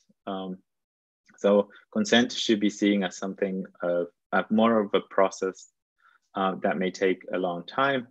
And we should try to foresee future uses of the data and gather consent for those future uses, always knowing that we don't have a crystal ball. And we should also, in terms of legacy materials, realize that they can be immensely useful in research and revitalization, and especially in light of the pandemic that we are facing. And that archiving guarantees long-term preservation of these materials and facilitates their mobilization. If Cardona's family hadn't archived the Sape materials, we wouldn't have access to them today. Thank you. Ok, muito obrigada, Jorge. Então, agora passamos para o último palestrante, que é Zachary O'Hagan, da Universidade de Califórnia, Universidade Berkeley de Califórnia. Então, Zachary. Thank you, Patty. Can you see my screen? Great, that's a yes. Hello, everyone. My name is Zach O'Hagan, and I'm here as a representative from the California Language Archive at the University of California at Berkeley. And I would like to speak to you about some of the themes that have arisen already today, and also to give you a sort of introduction to who we are as a language archive, since we're usually not quite well as known in South America. I'd like to walk you through a bit what it looks like as a depositor in our archive with something that we call our pre-archive for the process of incremental archiving. I'd like to give a few examples of community engagement with materials in our archive, and then as time permits, walk through a few examples of incorporating legacy materials into the archive in a variety of formats. Some of these things were originally analog that Jorge was just giving examples of. Some of them are digital, but on formats that need to be transferred, such as CDs. Other things are born digital and languishing in places like on external hard drives. I want to emphasize that our overarching goal as an archive is to make language materials available to communities and others in appropriate ways. I would like to start with a land acknowledgement to say that I acknowledge with respect the Ohlone people on whose traditional, ancestral, and unceded land I work and live, and whose historical relationships with that land continue to this day. I'm speaking to you from Oakland in California. As an archive, we gratefully hold the primary documentation of Chocheño, which is the indigenous language of Berkeley and the greater eastern San Francisco Bay. This comes from work by Maria de los Angeles Colos and Jose Guzman with linguist J.P. Harrington in the 1930s. So by way of background, the California Language Archive is an online catalog and portal for an organization that has somewhat of a confusing name, the Survey of California and Other Indian Languages. This is an organization within the Department of Linguistics here that was founded in 1953.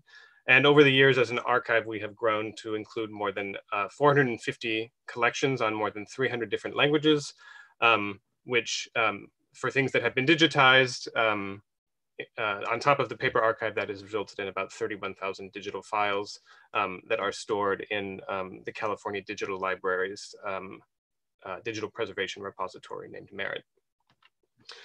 In terms of the California Language Archive and South America, I want to stress that we specialize in languages from both North, Meso-Central, and South America, and depositors from any country, institution, or elsewhere are quite welcome to contact us if they're interested in depositing. Currently, we have 32 collections on South American languages. The majority of those are from Peru. And we have another, over a dozen more currently in process. The most recent South America related collection that we added is on Panobo, a Panoan language of Peru. And this is work from Steve Parker of SIL that actually constitute, as far as we know, the sole surviving sound recordings of this language from work in 1991. The bulk of the South American materials, not the majority, but the largest collection is currently on Ticuna, an isolate language of Brazil, Colombia, and Peru. And this is about 1.4 terabytes of audio and video recordings from Amalia Skilton. Our interface has both a map search, which you see here, where you can get a very quick visual of what's in the archive. We also have a more traditional way of searching by language or name or whatever the particular term you're interested in is. And that returns you in our catalog something that looks like this, which is a list of, in this case, items in my collection on Caquinte materials. And this can give you a sense of the sort of metadata that we're interested in as a repository. Things like dates, speakers, places, language names, brief descriptions of the content of each of these items. And as you can see here, one of these items is a set of files from elicitation. Another one is a recording of a story. Here, under availability, you can get a sense of the sorts of access conditions we have, which I will touch on a bit later. In this particular case, both are open access. If you click on any one of those items in the catalog, you get slightly more detailed information. This is effectively what you saw before. And here you have in this box that appears below the ability to listen to the relevant digital file online or download it in the case of open access materials. All users of the archive abide by terms of use that respect the rights, non-commercial use, and non-distribution of the materials in the archive. And we have 3 different levels of graded access. Open access materials are listenable online and downloadable. This is the majority of things in the archive. The second level are materials that are on request, meaning you need to send us an email, call us. We have a Google form that you can fill out. And so long as you just explain the reason for your use, we send you a private link, which looks like this here at the bottom, a set of folders that you then have access to. These links last for 90 days, and they are downloadable unless we specify otherwise. Which we sometimes do, for example, in cases of more restricted access where the depositor may not want the links to be downloadable. Next, to give you a sense of what our process is like in terms of incremental archiving that Susan first touched on, the first step is to communicate with us about the creation of a collection and the nature of the materials. We request some information for you for the controlled vocabulary fields that you saw in terms of those links. And then you, as the depositor, use a system that we call the pre-archive to create file bundles. Those are each of those items that you saw in the catalog with particular metadata. Each of those items is then linked to a folder on a platform called Box, which is where we actually have you upload the files to. One nice thing about this system is that it can serve unofficially as a backup of your own files in projects as you go along in your own work. If you do an elicitation session on a particular day, for example, you can create a file bundle for those materials and immediately upload the files to Box, and even at a stage when that is not yet public in the catalog. So this is this pre-stage where you have still control to manipulate the files that are there and the metadata. And this is what Box here looks like for you at the bottom as you're uploading things. And again, this is at a stage where things are not yet public. This is what the pre-archive looks like. This is the top half of the screen where once you create a file bundle, you have some basic information to input, a name, a date, a description if necessary. As you scroll down that page, you then select from this controlled vocabulary. These are the names of people with different roles, languages, and the places that you've given us information about. This is also where you would specify any access conditions, and also if you need to specify any relations between the file bundles that you're creating. So now I want to turn to just some examples of engagement with communities using our catalog. The first one I would like to touch on is from Berkeley PhD student Wesley dos Santos' work with Cabo-Hiba languages spoken by many different groups in Western Brazil. This is a collection of audio and video recordings of stories, conversation, song, elicitation, village meetings. It includes field notes, photographs, even electric lithography work. This gives you an example here of also Wesley's incorporation of Portuguese into our catalog, and an example of one of the text items in his collection. Wesley has set up a system with some of the consultants that he collaborates with, where they record, transcribe, and send files to him monthly for archiving, creating, as he put it, the sentiment that the archive belongs to them as well, which we think is very important. In part, this was facilitated by a video that Wesley created to explain how one navigates the CLA, the catalog. I think the ideal case is one that's represented by a native California woman, a Hoopa woman named Verdina Parker, who in the early 2000s actually started recording herself on cassette tapes, telling stories and histories and recording vocabulary and making all sorts of observations about native life in California. She herself is the depositor for this archival collection, most of which is public. And I want to play for you just a sample of audio of her speaking.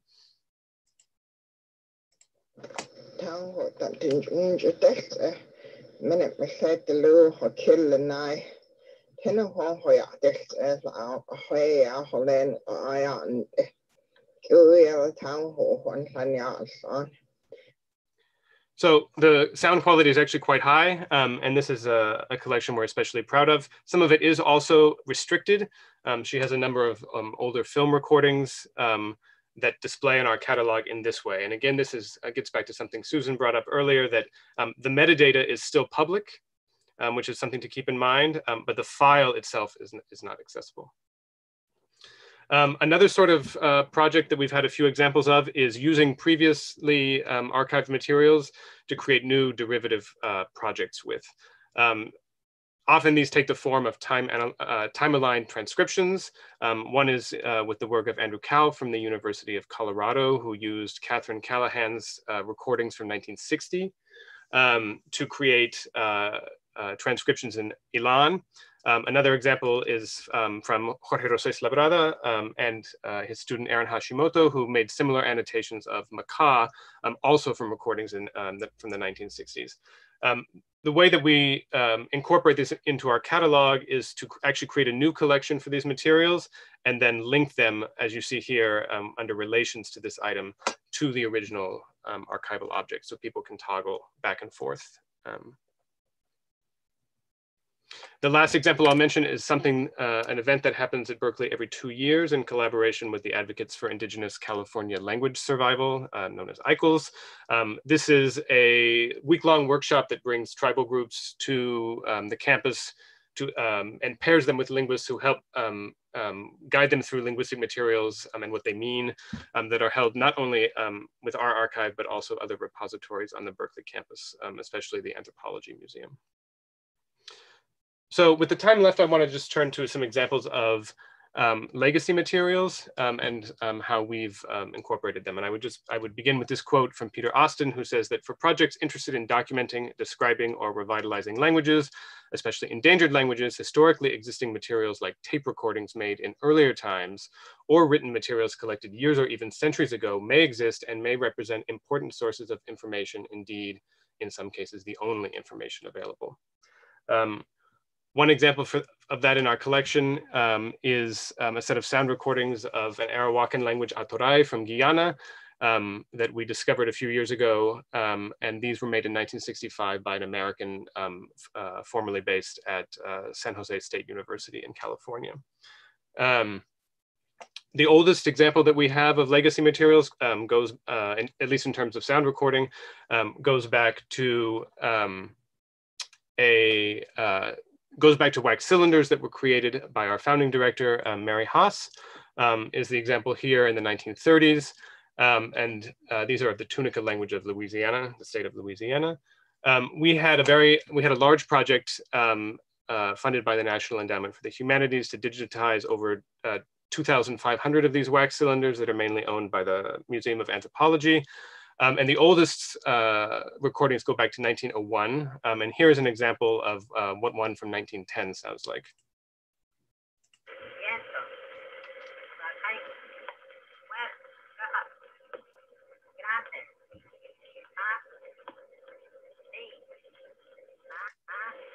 So in this case, the sound quality is fairly reduced, but if you understand Spanish, you can easily make out the lexical items that the linguist is eliciting. Another example is field notes that we have a very large paper collection of going back to the early 20th century. And as time permits, we have a regular project to scan these field notes and make them available through the digital catalog. Another example is some of the reel-to-reel tapes that we've seen images of.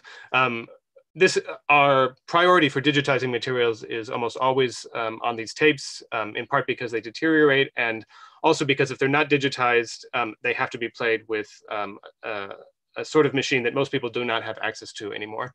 There are new versions of this, but this is what a tape sounds like played on an old Sony tape recorder from the 50s.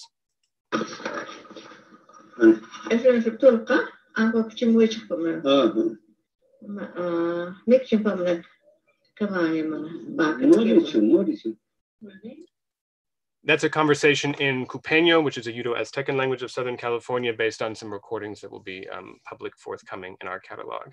This is work from Jane Hill from the 1960s. I'll just mention this as I'll skip over this one actually and mention two different sorts of media. One is photographic slides, which is something, and other sorts of print media that we often don't talk about as much in linguistic fieldwork. We recently digitized a large collection of photographs based on fieldwork by Harvey Carlson on Aikana in Rondonia from 1984.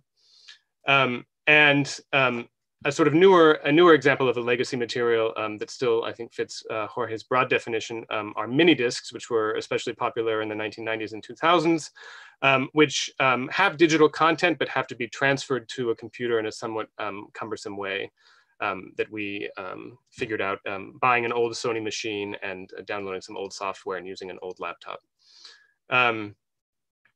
So I just want to hear, I'll post these slides publicly after the panel, and pointing you to some resources for archiving legacy materials. And I'll just end on a few points here to come back to the notion of incremental archiving, to say that not archiving now runs the risk of another scholar or repository having to take on the responsibility later, if they are so fortunate. This raises several questions about the safety of the materials, the resources of those repositories in the future to do that work. Archiving now, in contrast, ensures that you and your collaborators determine the organization and access conditions, which I think is especially important to highlight because repositories usually cannot communicate with the necessary stakeholders after the fact. We're not always in a position to understand what the content, especially on audio and video recordings, is. I would add that focusing on legacy materials now permits building relationships of trust with the original creators and communities, which is especially important for recognizing the contributions of community members in those cases. I would hope that the value of archiving for posterity will make it an enjoyable activity for many people. It ideally is a participatory process, and I think the result we all know is very worthwhile for communities. And I would stress that a historical dynamic record of language is especially critical to many of the endeavors that we're engaged in, and archives and archiving have a central role in that. Obrigado. Ok, muito obrigada, Zach. Então, agora passamos para um tempinho assim para discutir as perguntas que as pessoas levantaram durante as palestras e que as pessoas podem continuar a levantar. Eu acho que todos os participantes, os membros do painel, podem deixar os áudios e vídeos ligados. E eu vou dar uma olhada assim nas perguntas e tentar escolher alguns que a gente pode discutir mais. Vou tentar falar as perguntas em português e também rapidinho em inglês, para todo mundo entender bem.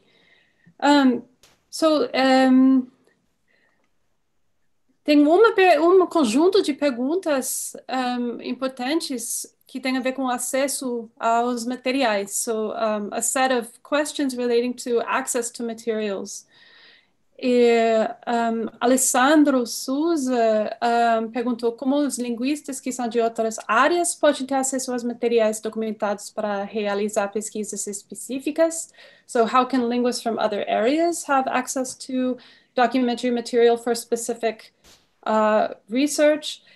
E também o Bernard Bardaguil e Gladys Camacho Rios perguntaram sobre a questão de como fazer os materiais mais acessíveis para as falantes das comunidades mesmo, como a gente pode ajudar para os membros das comunidades indígenas e das falantes dessas línguas de acessar e usar os materiais. And so we had two questions about how archives and other scholars and people involved in language documentation can work towards making materials more accessible to communities.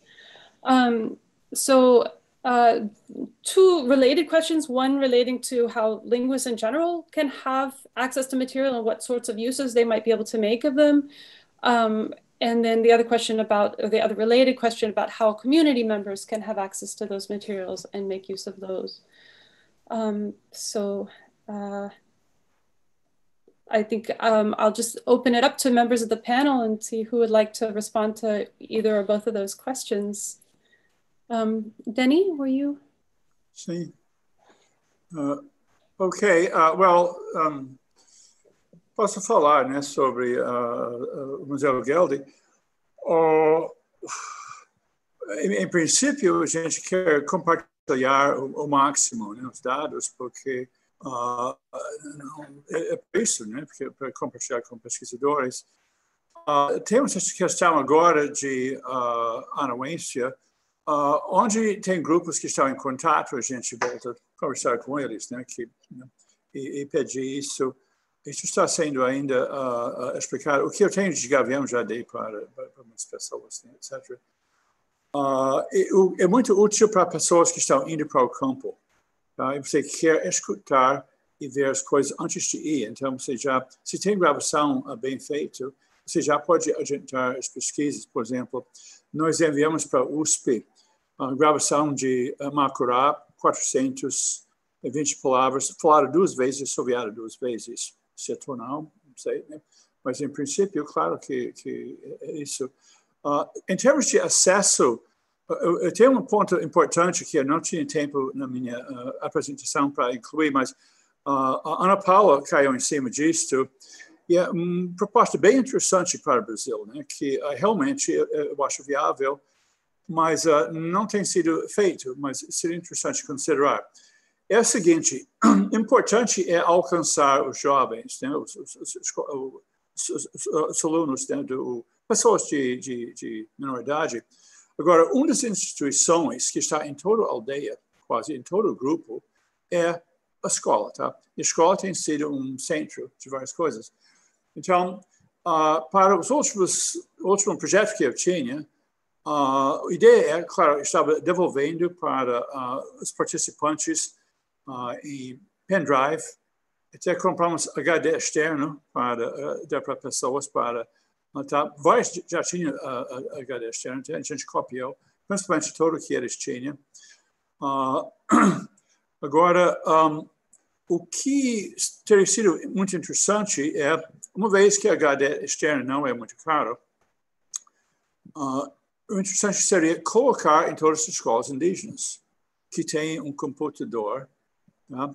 Então, comecei isso com um dos grupos, mas vi que alguém tinha jogado fora os computadores que estavam sendo usados para acessar a internet, falhou a conexão, então estou reabilitando vários testes para tentar colocar as coisas lá, e as pessoas podiam fazer isso. O MEC, o Ministério de Educação, já tem um programa para sábios nas escolas, quer dizer, pessoas que têm muito conhecimento, trabalham como professor, que é excelente, e eles transmitem, tem uma aula sobre várias coisas, né, sobre coisas tradicionais. Então, isso é o mesmo tipo de coisa que estamos fazendo com o último projeto, que foi a enciclopédia digital, né, dos Paitetes Surui e dos Gaviões de Rondônia, enquanto que tinha um tópico, por exemplo, a pintura corporal, outro era, incrivelmente, mas coisas que você nem teria imaginado, gravidez tradicional, que não foi documentado, tá? Em quase nenhum lugar, crime e punição, tá? Relações entre os grupos, né, antes do contato, etc. Então, estes tópicos podiam estar lá em forma, temos, por exemplo, para os Paitetes, temos provavelmente uns 100 horas que pode ser utilizado, e pessoas são altamente interessadas, pois toca isso, e os jovens estão grudados nisto, e é muito impressionante ver a qualidade de vida antiga, né, e ver a coragem, a capacidade dessas pessoas, e eles sentem aquilo, né. Então, isso seria interessante. O problema é adequar infraestrutura para fazer isso. Então, isso é uma coisa que podia fazer e devolve diretamente para as pessoas que têm mais interesse que são os alunos indígenas. Tá? A questão de montar alguma coisa com os programas de treinamento nas universidades é parecido. Né? Lá, pessoas também, conversei com pessoas, tá? Por exemplo, de Goiás, dizendo que tem muitos alunos saindo fazendo entrevistas, mas as entrevistas não estão sendo guardadas. Tá? Então, é uma grande oportunidade. E depois, a questão de disponibilizar é simples, porque é diretamente lá com as pessoas, né, para a comunidade. E tem muita demanda para essas coisas. Uma outra coisa que tem várias coisas na internet que eu acho que é meio trivial, mas em termos de arquivo para cell phone, e todo mundo tem cell phone hoje em dia, por exemplo, 43 músicas tradicionais em Paitete, não tem outras músicas não tradicionais. Isto podia ir por mídia social diretamente para lá. Eu acho que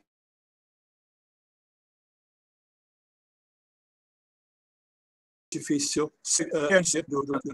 Foi um projeto que foi organizado, mais um desses projetos do Enciclopédia Digital, foi feito exatamente para ser divulgado entre as pessoas, para ser guardado. Então, acho que ser largamente aceito, e estamos sendo pressionados, né, para fazer alguma coisa desse tipo. E as pessoas têm orgulho, né, de música. Vale a pena apontar também que, legalmente, uma vez que música, por exemplo, está tombada numa instituição científica, ninguém rouba. Porque você pode comprovar que é seu. Também, no Brasil, A base legal para direitos de terra tem que ver com manutenção de estilo de vida. É bom mostrar que o estilo de vida está vivo, que está andando, etc. Tá? Então, está muitos interesses dos grupos para depositar. Então, estes são alguns comentários sobre a questão de acesso, mas acho que o que Paula falou é bem interessante. Também, nas escolas, com pouco equipamento, é impressionante como o que os alunos indígenas conseguem fazer em termos de documentação. Foi a qualidade intelectual das pesquisas feitas, né, antes de fazer a documentação, lá por Surui, foi a qualidade etnográfica, é muito impressionante. Tá? Então, a gente tem muito potencial, mesmo localmente sendo feito. A questão é onde depositar essas coisas. Tá? Então, teria que ter alguma maneira para colocar uma coisa mais permanente. Em termos de acervo regional, é complicado fazer todo o acervo digital, né, com toda aquela continuidade. Tá? Seria possível, pelo menos, o Network Attached Storage, que é mais estável, e, periodicamente, achar alguma maneira para transferir para um lugar mais permanente, né, porque a vantagem de lugares como o Geldi é que está lá há 150 anos, não é ONG, né? Então a gente vai continuar. A vantagem de Berkeley, esses outros lugares, é aquela permanência. Né? Então, alguns comentários que eu tenho que fazer. Tá? Só.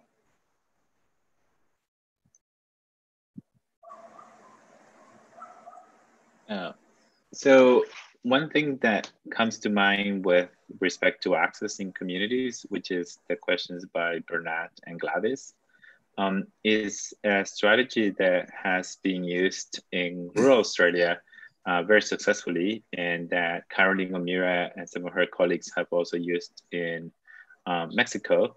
And it's what is called a jukebox archive. And so it replicates the idea of a jukebox in putting all of the recordings into one computer, and then that computer lives in the community. There are issues with where and who is going to look after it and who's going to grant access. Caroline O'Meara has a very good, interesting article about this, but it's a very good approach to making something that is local. And definitely schools could be a place where such a computer could live. In other places, it may be a church, somewhere where it is protected from rain. But a jukebox archive is what it's called. It's being used all over the world now, I guess, and it's a very good strategy.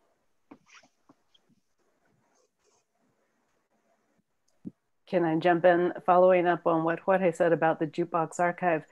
The big issue with the jukebox archive has to do with digital repatriation and the format migration that I was talking about earlier. So if you do set up a jukebox archive in a particular community, no matter where it is, then you also are committed in some way to migrating that jukebox as the technology changes, right? One thing about repatriation is that after we've done research with a community, we have a moral and ethical obligation to make sure that that data, those materials, get repatriated anytime the community needs them. And if they need them in a new format, then we should be responsible for providing them in that new format. So keep that in mind. Like digital patriation or repatriation in general is not something that you do once. It's like an archive. It's an ongoing commitment on your part.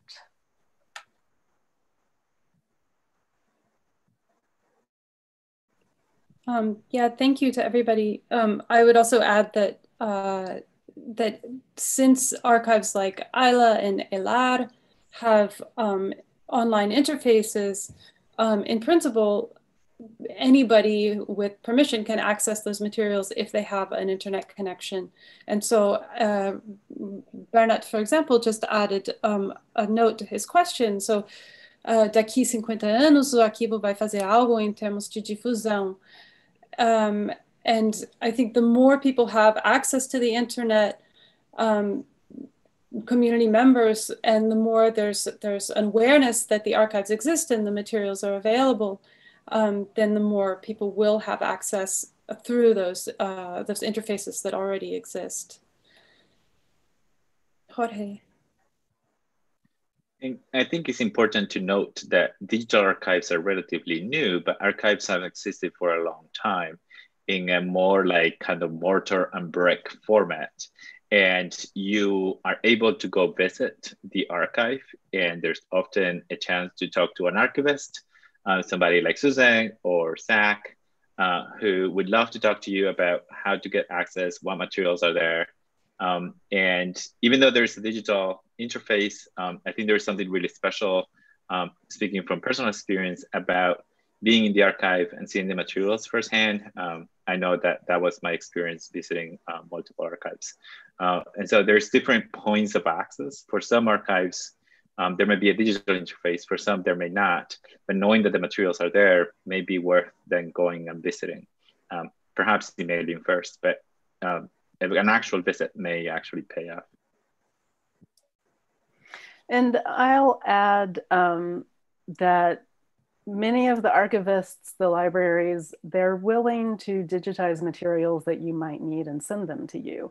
So if you are unable to visit the archive yourself, and especially now when we can't travel, and it looks like there's going to be some serious travel restrictions all over the world for a very long time, these archives do have some sort of system in place to share material with people who need to access it, even when those people cannot go to the archive.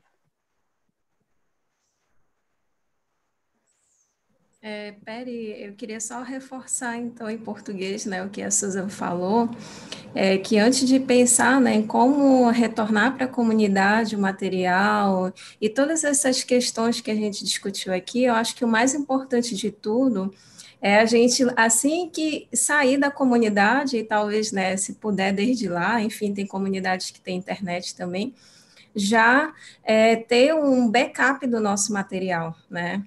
E no caso, ter não só o backup, mas também mandar, como a Susan falou, né, para esses acervos, porque eu conheço alguns colegas que me falam, não, eu só tenho material no meu computador.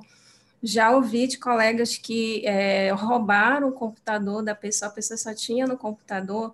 Então, imagine que esses 10 anos do Pareci, né, de trabalho, fossem roubados assim, né? Então, ia ser uma grande perda. Então, é importante fazer, né, esse trabalho de mandar para os acervos, seja o Museu Guild, o Ayla, ou ELAR, né, ou lá no CLA, em Berkeley. Então, eu espero que todo mundo agora possa fazer isso.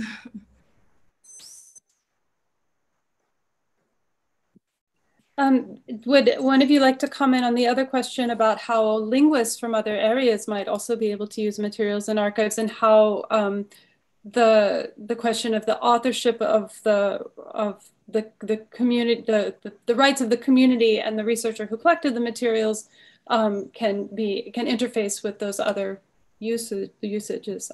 Jorge.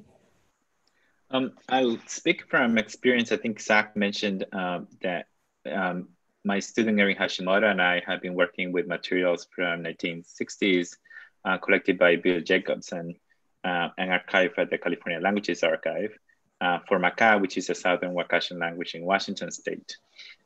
We had a very particular research question, which was what happens to certain consonant types in a particular context. This was a very, very specific question. We knew that the materials were there. We reached out to CLA about gaining access to those. The materials are accessible. They weren't digitized at the time. They were digitized for us. We've been able to work with them. What we did at the same time was reach out to the community and explain what we wanted to do with the materials and offer to return the materials to the community, the materials that we created. And so the materials at the CLA were notebooks and audio separate. And so we time aligned the written transcription with the audio and sent those files to the community for their language program and offered how to do that. So we had a very particular research question which we're still trying to answer. So we don't have an answer for that just yet, but we've been able to use these materials with consent from the community, with consent from the archive. The original depositor has passed. And we've also been able to, through our research, contribute back to the community. So I think it's important to highlight that even if you have a very particular project, you may be creating value for those materials by creating new annotations or text grids or whatever, and that those materials should be returned to the archive. They should be returned to the community because then somebody else can build on those materials. It's the way we do science. We build on each other's work.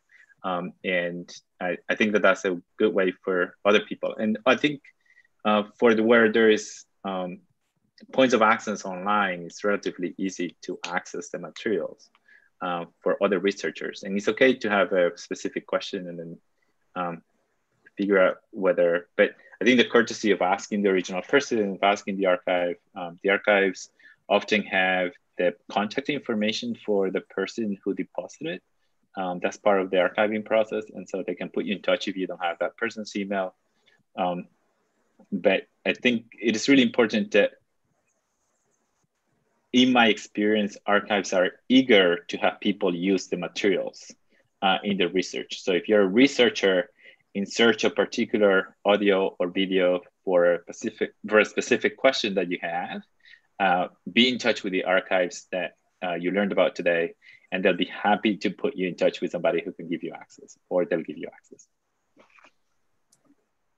I'll follow up and reinforce everything that Jorge said and add 2 bits of information. One is that I will not put you in contact with the depositor. I will contact the depositor on your behalf because I have to respect the privacy of that person as well. So if their email address is not publicly accessible, I'm not going to share it with anyone. But so everything else he said was spot on. Then if the depositor wants to get in touch with you, they will. The other thing that I wanted to add was that at ILA, we do work with particular communities to archive collections of data that came out of those communities. And in these cases, the community has complete control over who accesses the data. We have a level of access called contact the depositor or contact the community. And this is what most of the communities use when they have been responsible, when they've basically taken control, taken back, decolonized the data that came out of that community.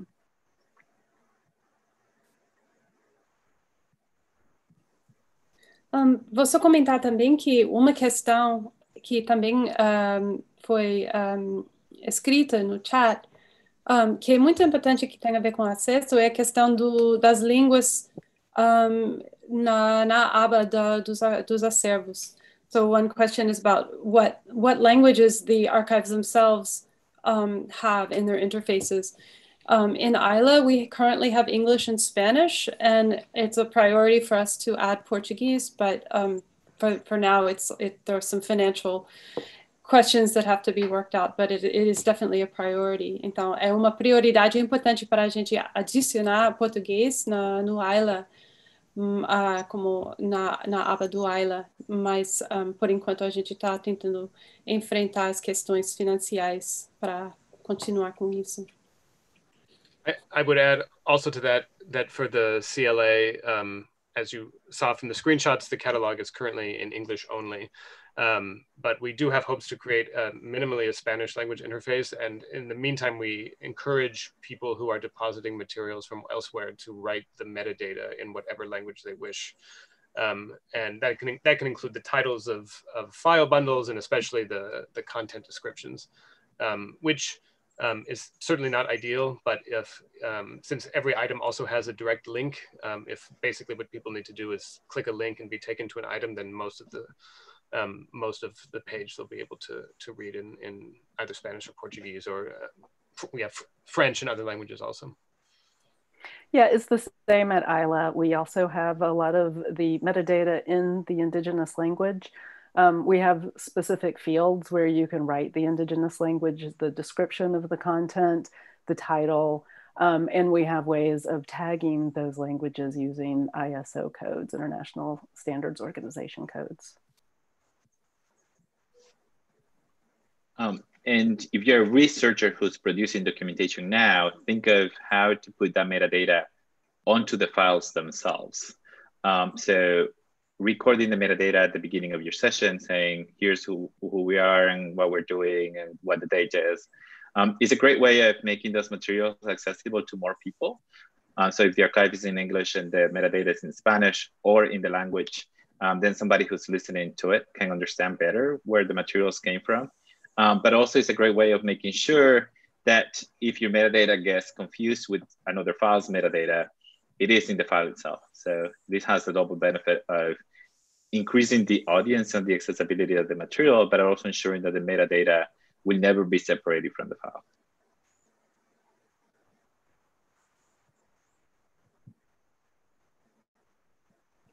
So I think we're maybe getting close to the end of the time, but I thought it might be worth also addressing a few, oh, sorry, Jorge?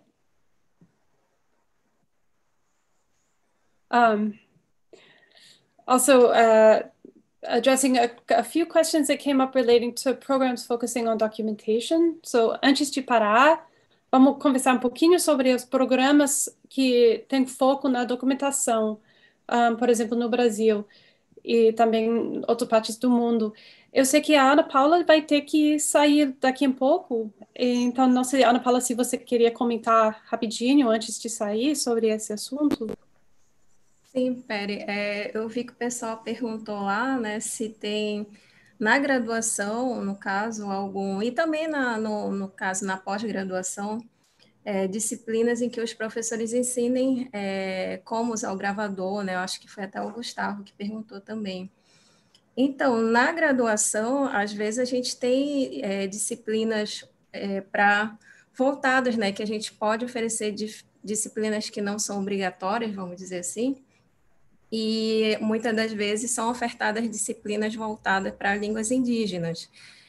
Até agora eu ainda não ofertei nenhuma dessas, também não lembro de nenhuma ter sido ofertada, voltada para a documentação, né, exatamente, mas a gente tem oficinas, tem feito oficinas com os alunos, juntamente com o Museu Guild.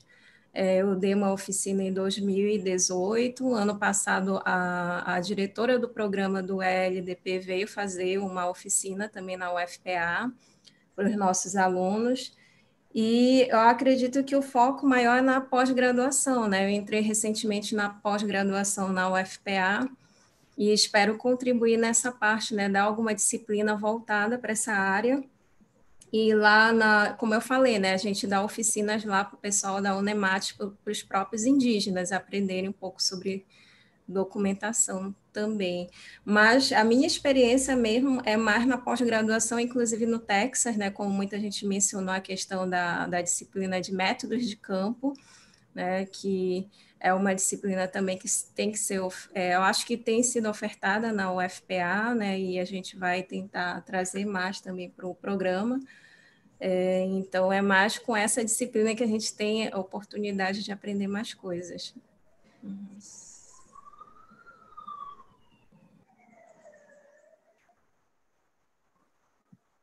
Thank you, Ana Paula. I just wanted to say, I really like those questions from Gustavo about teaching, especially because I think it's a recent change. So in many programs, the field methods or what Métodos de Campo subject has been traditionally taught in different ways. And that I think is a generalization for many linguistics programs, both at the undergraduate level and the postgraduate level. But there's more and more programs starting to teach documentation as its own subject. And I know, for example, that at the University of Alberta, where I am, we've taught a language documentation class for 3 years now, and it's going to be taught again next year. And the person who teaches that is separate from field methods. And there is other places that are starting to do the same. So I know that University of New Mexico will have a language documentation class starting next year. I think often maybe the emphasis has been on postgraduate degrees, but I think that there's more and more at the undergraduate level. If I could follow up on that briefly, I wanted to just mention the example of the Berkeley Graduate Field Methods course, which in many ways is a fairly traditional field methods course, but more recently has specifically incorporated archiving component into the course where every student enrolled in the class is responsible for uploading their respective materials to the CLA as the course goes on. And so that the result by the end of the course is an archival collection. Bye, Ana Paula. One of the final results of the course is also an archival collection, which I think sort of ingrains some of the habits that we've been talking about. Yeah, thank you, Zach. I'll also say that na Universidade de Texas, em Austin, a gente tem programa muito ativo também de documentação, com uma aula de método de campo que está obrigatória para os alunos de pós, e seminário que a gente tem toda semana, que junta todo mundo que trabalha na documentação para compartilhar as questões de método e teoria. Então, acho que é bom ter mais acesso nesses assuntos para todo mundo.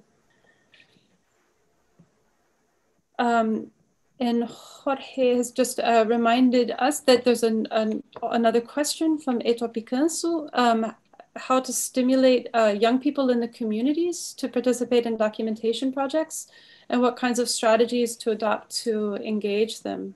So somebody would like to comment on that. Maybe, Denny, you've done a lot of this work as well. Right, I can say what the last, o último projeto, né, que eu fiz com ela de pé, entre os Paité e os Gaviões de Rondônia, eu fiz treinamento intensivo para 15 alunos. A questão é, como sempre, selecionar os melhores talentos, né? Pessoas que são sérias, que vão continuar. 15 alunos Paité, e depois 15 alunos Gavião.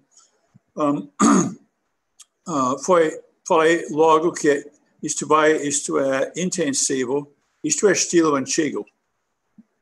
Todo mundo vai trabalhar, ninguém vai ficar cansado, ninguém vai bobear, ninguém vai fazer o mesmo erro 2 vezes. Vai ser como as pessoas antigas, que todo mundo vai aprender. E fiz, né? De manhã, de tarde e de noite, trabalhando. Fiz em 4 dias e meio, o que para alunos bancos seria 5 dias, provavelmente. Tá? E fiz muita seriedade. O desvio de equipamento foi 0. Isto foi durante 3 anos, foi para não sei quantas aldeias, pela lama, pelo todo. Perda de equipamento foi muito pouco, mas é o treinamento. Né? Então, pessoas, quando viu os resultados, outras pessoas que não foram treinadas ficaram interessados, e pessoas, o Natagon, o Fabrício, sobre cujo Zoom estou usando, cujo laptop estou usando, foi lá e treinou pessoas na aldeia, tá? Mas espalhou o interesse. O importante é mostrar o produto e ter alguma ideia como fazer alguma coisa de qualidade, e pessoas realmente se empolgaram para isso. Então, tendo resultados e mostrando, depois um pouco a confiança chegou, né? Pessoas dizem, não, eu sei fazer isso, tá? Então, falei para eles, olha, ninguém vai pagar videógrafo de São Paulo para chegar aqui e fazer coisas, porque vocês podem fazer até melhor, tá? Porque eu conheço essas pessoas, né? Eles são bem concentrados, né? Pessoas que têm bastante talento lá nos grupos, principalmente que têm menos contato, né? Trabalhei com Zoró instalando energia solar, 7 de manhã até 11 de noite, né? Mas pessoas trabalham, né? Então, não é todo mundo que é assim. Mas foi isto para mostrar serviço, para ter pessoas, experiência que eles fazendo, mostrar que é possível, né? E depois acompanha, mas deixa com eles fazer, né? Funcionou. Obrigada, Denny. Os jovens também adoram os aparelhos, né? Adoram os aparelhos, adoram os laptops, adoram ver as coisas. A gente tinha aparelhos, não foram simplificados, foi né, semi-profissional, dupla gravitei em 4K, todo mundo aprendeu, né? Então, isso também foi fascinante para as pessoas ter aparelhos que eles acham ótimo, ter aquela confiança, ter uma ideia, né, o que fazer. Funcionou.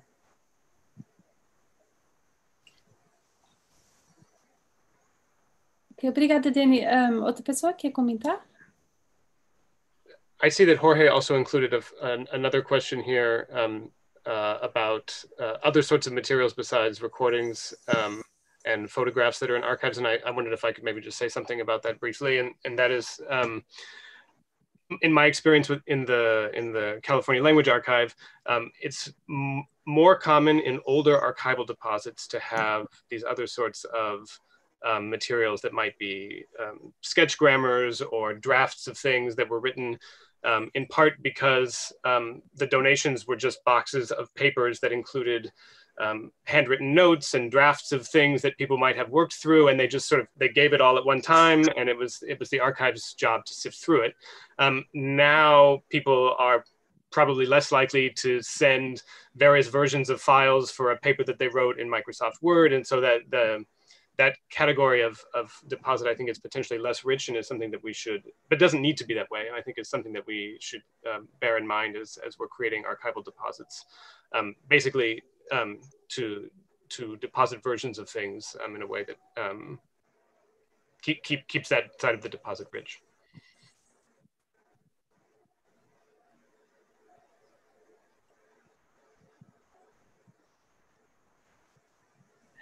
Ok, muito obrigada a todos. E, muito obrigada a Abralin para convidar nosso painel.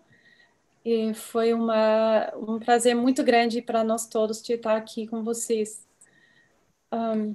So I want to just thank everybody who participated throughout this panel and all of the members, and a big thanks to Abralin for hosting us here. So I think with that, we will say goodbye. So, obrigada a todos.